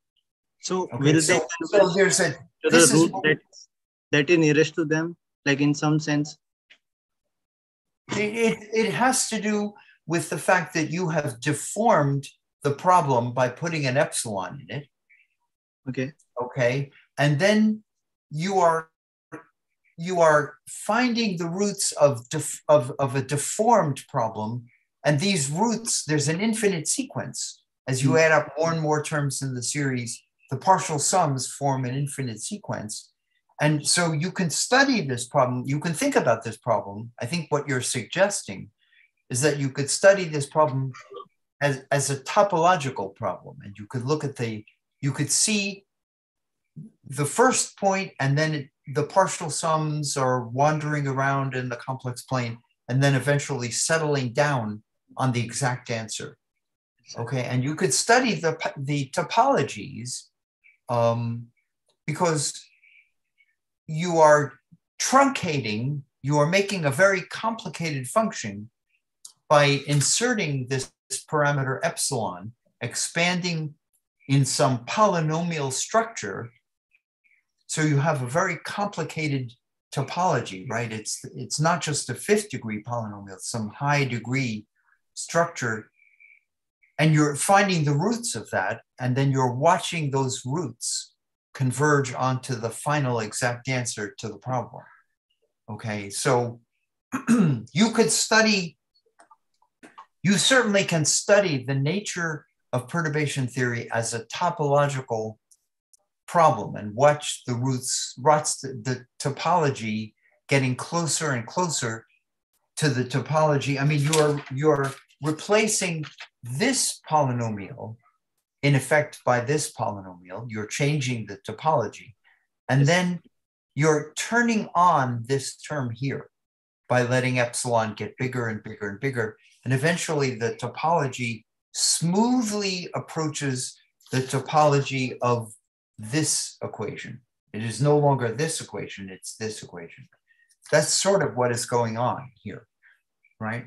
Okay, thank you very much. Yeah, but the topology that you need to study is the topology not on the real axis, but in the complex plane, because that is what is really going to reveal to you the structure of what is happening. If you only look on the real axis, you will not get a clear picture of what is going on. Right.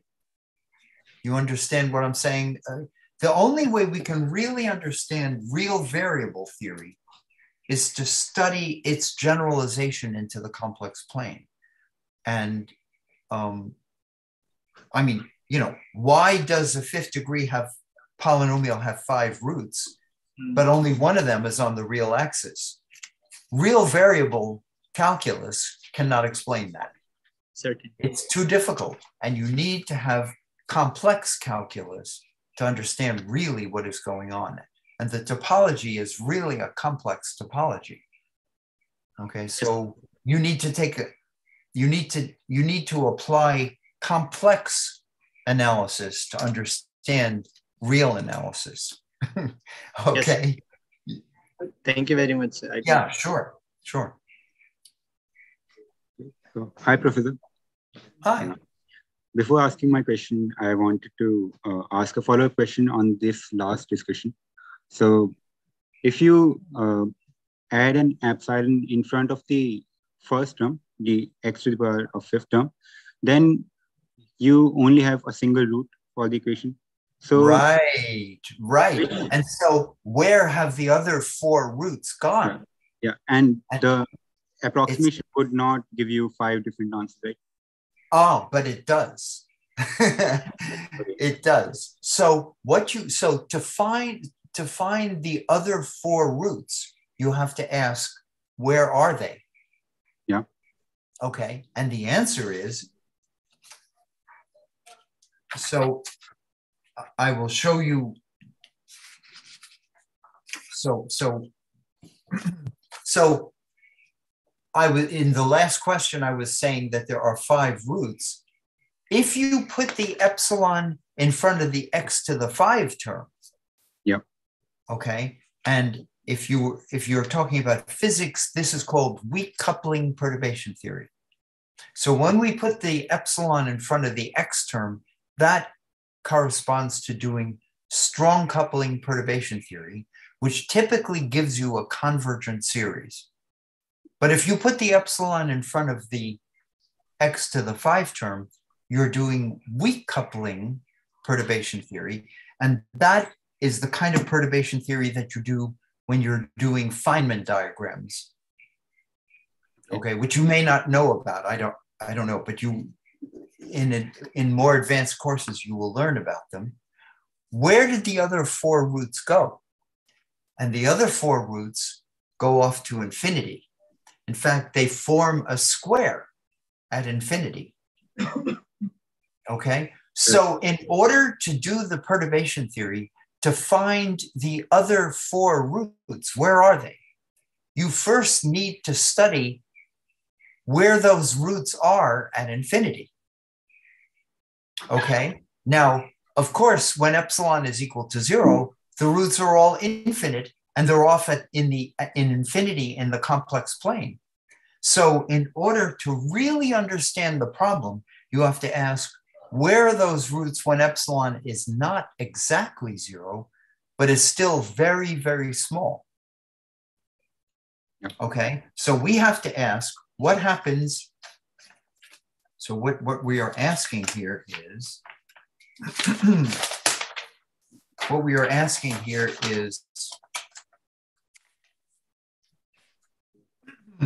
suppose you have the problem x to the 5 plus x equals 1.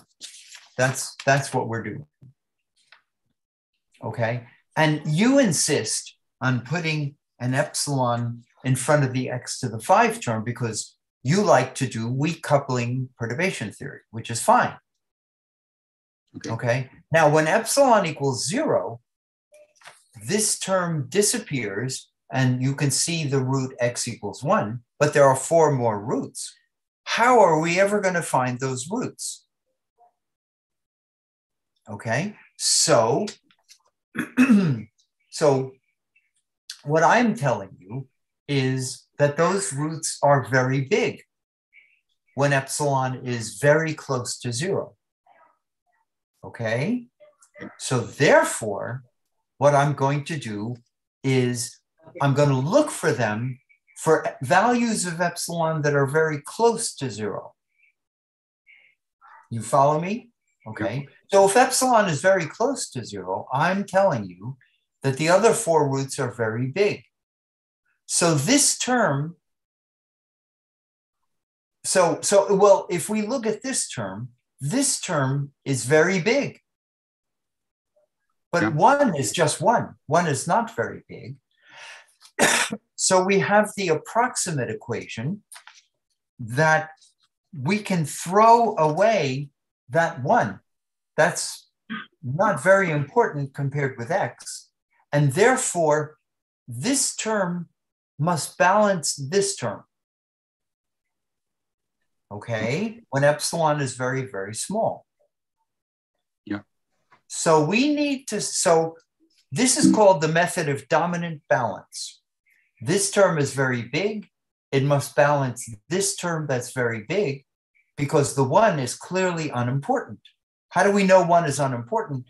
Because x is very big. Yeah. Therefore, we have the equation epsilon x to the 5 is approximately equal to minus x. Okay. Okay. In fact, that symbol is a very serious mathematical symbol. It is asymptotic to minus x in the limit as epsilon goes to 0. So this is an asymptotic equation we have to solve. And the simple way to solve it is to divide both sides by x. So I will do that. And I get epsilon x to the 4 is asymptotic to minus 1. Okay. Yeah. And I'm solving for x. So I will divide by epsilon. And I get x to the 4 is asymptotic to minus 1 over epsilon. Okay. Okay. And now I take the 4th root. And I learned that x to the 4 is asymptotic to 1 over epsilon to the 1/4 power, okay, times minus 1 to the 1/4. Okay, and now 1 over epsilon to the 1/4 is becoming infinitely big when epsilon is 0. Yeah. And minus 1 to the 1/4, there are 4 solutions to that. What is minus 1 to the 1/4? Yeah. It is, there are 4 possibilities. It is x has to be e to the I pi over 4. That's one possibility. And Yep. e to the 3i pi over 4. And e to the 5i pi over 4, and e to the 7i pi over 4. Okay, so there are 4 roots in the complex plane, and the 4 roots lie in a square shape, and they are over here, over here, over here, and over here. They look like this. Those are the 4 roots, and they're very far away from the origin. How far? The distance is approximately, 1 over epsilon to the 1/4 power. Okay? Yeah. And so if we do perturbation theory and begin with each of these 4 roots, and we do perturbation theory, it will, and we sum up the perturbation theory, it will converge at epsilon equals 1 to each of the 4 complex roots that you were asking about. Okay. So we're pretty tough. We can use complex variable theory to understand a simple looking real polynomial equation. Okay. But you notice we had to understand complex variable theory in order to make progress. Okay. This is pretty cool stuff. Yeah, I agree. And there's one more question. In fact, we could spend all day talking just about this simple problem. Yeah. Mm-hmm. Yes, for sure.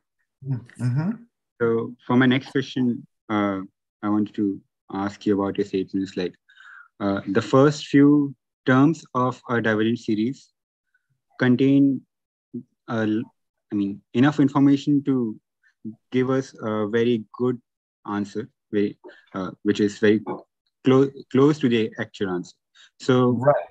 Is there like? Of course, the key question here, the key word that is very, very subtle and deep in what you just said was the word few. Yeah.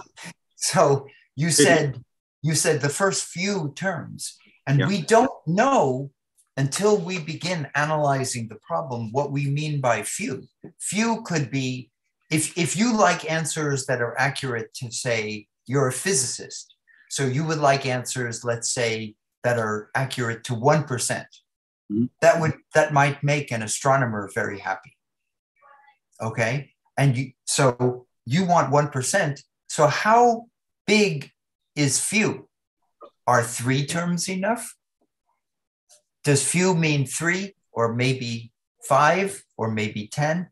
And this depends on the kind of problem you're solving. So this is why physics is interesting. There isn't a simple answer. It's not always true that the first 5 terms are what's needed. So each different problem has a different meaning of the word few. But what I'm telling you is, typically for hard problems, the first few terms in the series, whatever that is, will tell you a lot about the final answer to the problem. It doesn't give you the exact answer, but it gives you a very good answer, very accurate answer. Okay. But so let's assume you take first 3 terms of the series. Now, there's one way of finding the answer. You can add them all up, or you can use other methods like the methods you described in the presentation. And is there any limit to how close you can get to an answer by developing an algorithm of sorts?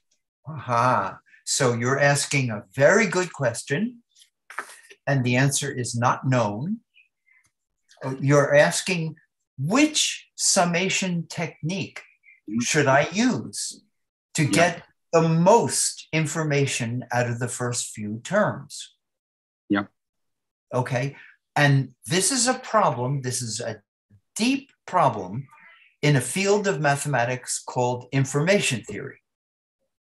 So the information is there, but you're asking me, what is the most efficient way to extract the most accurate possible answer from the first few terms? If I have calculated 5 terms, what is the best technique to use to get the best information? Yes. Okay. And there is a whole field of mathematical analysis called, one name for it is the maximum entropy. Okay. And the question you're asking is, what is the optimal technique for extracting that information? And the answer is, I don't know. And it is not known. And this is the kind of problem that this is a difficult problem. So we have a bunch of techniques that we can use, but we don't know which is the best technique. Not now. And the best technique, of course, depends on the particular problem you're trying to solve. There isn't one technique that always works for all problems, but rather, given a problem, you have to then think about which is the best way to get the information I'm looking for out of the problem. Should I do this or should I do that? In the case of this polynomial problem, where should I put my epsilon? Where's the best place? I don't know. Okay, so I do know that if I put the epsilon in front of this x, I will get a perturbation series that is convergent. And if I put the epsilon in front of here, I will get a perturbation series that is divergent. But I know how to sum a divergent series, and I also know how to sum a convergent series. Which will give me the best answer for the least number of pen strokes?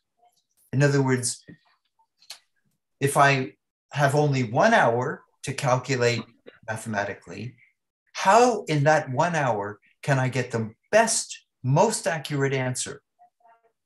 And I don't know, because there are probably an infinite or I don't know if it's infinite, but a huge number of ways of putting an epsilon into that problem. And I don't know what the best way is. I mean, for example, I could replace the x to the 5 by x to the 2 plus epsilon. Mm-hmm. Or maybe x to the 3 plus epsilon. Or maybe x to the 4 plus epsilon. Or maybe x to the 1/2 plus epsilon. And there are an infinite number of possibilities there. What's the best one? I don't know. I mean, this is, and in fact, if for this particular problem, if you were to analyze the best possible way just for this problem, that is probably worth a nice publication. You can experiment and try which is the best way to get the best, most accurate information about the answer to the problem with the smallest amount of work. Yeah. I don't know what the best way is. I can just try some simple things, but I don't know what the best way is. The best way is probably not the most simple way, but I don't know. I really don't know. Good. So information theory tries to optimize the amount of information in the data that you have. Okay, so for example, just as a good example for you, imagine that you're standing on a street next to a bank. Okay, you're just standing there. Okay, and a guy walks into the bank and he suddenly runs out of the bank with a bag full of money and jumps into his car and starts to drive away. Okay? He's driving away very quickly. And you suddenly realize this guy has just robbed the bank. What will I do? So you pull out your cell phone and you quickly take a picture of his car. Okay, now because he's going away very quickly and he's also pretty far away, your picture is very blurry. And you only have a finite amount of information about that car because your cell phone reduces that information to a finite number of pixels. How do you extract the information from those pixels and read the license plate? So if you look at the picture, you cannot read the license plate. But if you use information theory, you can unblur that photograph and you can actually read the numbers on the license plate of the car. Okay, but what we're doing is in some sense the same thing. Yep. By taking an exact problem, namely this problem, and putting an epsilon into it, we are blurring the problem. And we are then reducing the problem to a bunch of pixels, which are a finite number of terms in that perturbation series. I say it's a finite number because we can only calculate a finite number. We can't do an infinite amount of work. How do we optimize the information contained in those 10 terms in your perturbation series? Yeah. And I don't know. But this is an interesting problem in information theory, and it's a deep problem. If you make progress on it, you should publish it because it's good stuff. This is really good mathematics. Okay, this is a field, this is an area of mathematics in progress. You know, freshman calculus is understood. Calculus is one real variable. We understand that. This is not understood, and this is ongoing, interesting mathematics. Yeah. So this is a research area. How do you get information out of a hard problem that you have blurred into an easy problem. You understand what I'm saying? Yeah. Yeah. Good stuff. I'm not even sure if there's a limit to the information, the amount of information that we can extract from the terms. Like, yeah, we don't know. This is an open problem, and it's very important and very interesting modern mathematics. And we should think about this because we know that when we blur a problem, we don't lose all of the information, even if when we blur the problem, the perturbation series is divergent. The information is not lost, it's there. And we can pull that information out of the problem. But what is the best way to pull the information? We don't know. Yeah. I hope this was interesting. These are very interesting questions. So I have a feeling that I've been talking for a long time and you guys must be rather tired. Thanks for the discussion. Sure. Sure. Hi, sir. Thank you. Thank you so much for this wonderful discussion we have had here. Also taking up on that, how much of that few is enough part. I'm pretty much convinced that few hours of this lecture surely not enough for all of us. And if there were a way, if we could possibly keep on having this conversation, but if only if that were possible. So, sir, thank you so much for answering all these questions so passionately and with all the patience that you showed. And we are surely not tired. I hope that you are not much tired too.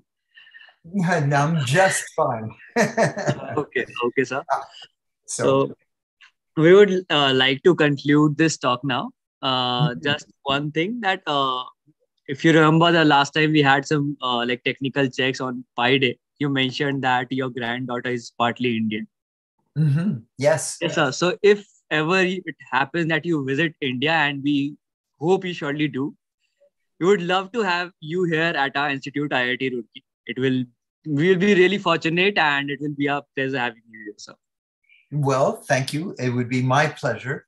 I have been to India once because there was a conference in Mumbai, and had a wonderful time. And of course, as you can imagine, I love Indian cooking, and we had a wonderful time. And I visited the institute in Mumbai, and it was a wonderful trip. Sometime I hope to come back. My granddaughter has flown with her mother, who's Indian. Her mother is a historian, and she does research on the history of India.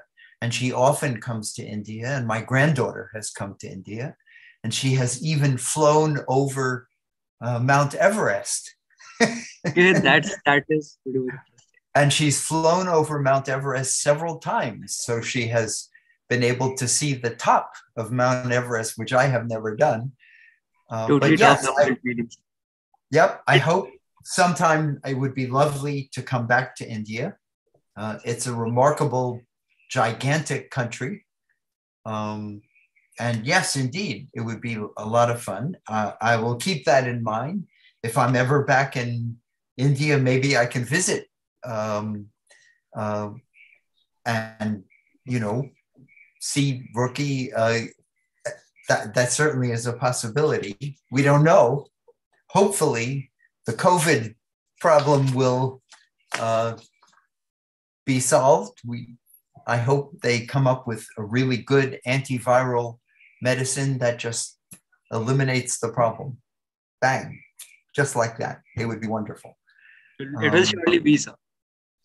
I certainly hope that it will be found. They're working on it very hard. I mean, it's a possibility that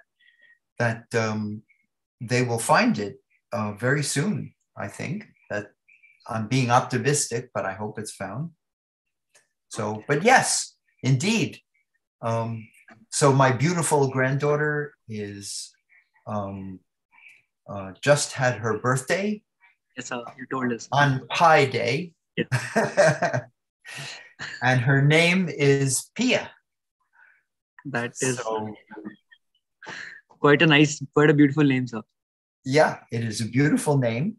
And she is a very, very smart and sensitive young girl. And she's 14. So she's really terrific. But yes, indeed, it would be very nice to visit Roorkee. Yes, sir. So you'll really love the place. It is on the foothills of the Himalayas. Roorkee is a beautiful place in Uttarakhand, and we really wish that you do come here. Yes, yeah. I know it's in northern India. It would be lovely to visit. Okay, thank you so much, sir. We had a wonderful lecture up here, and well, I thank you all for the invitation, and it was a lot of fun for me to meet you guys. Thank you so much, sir. Okay, bye-bye.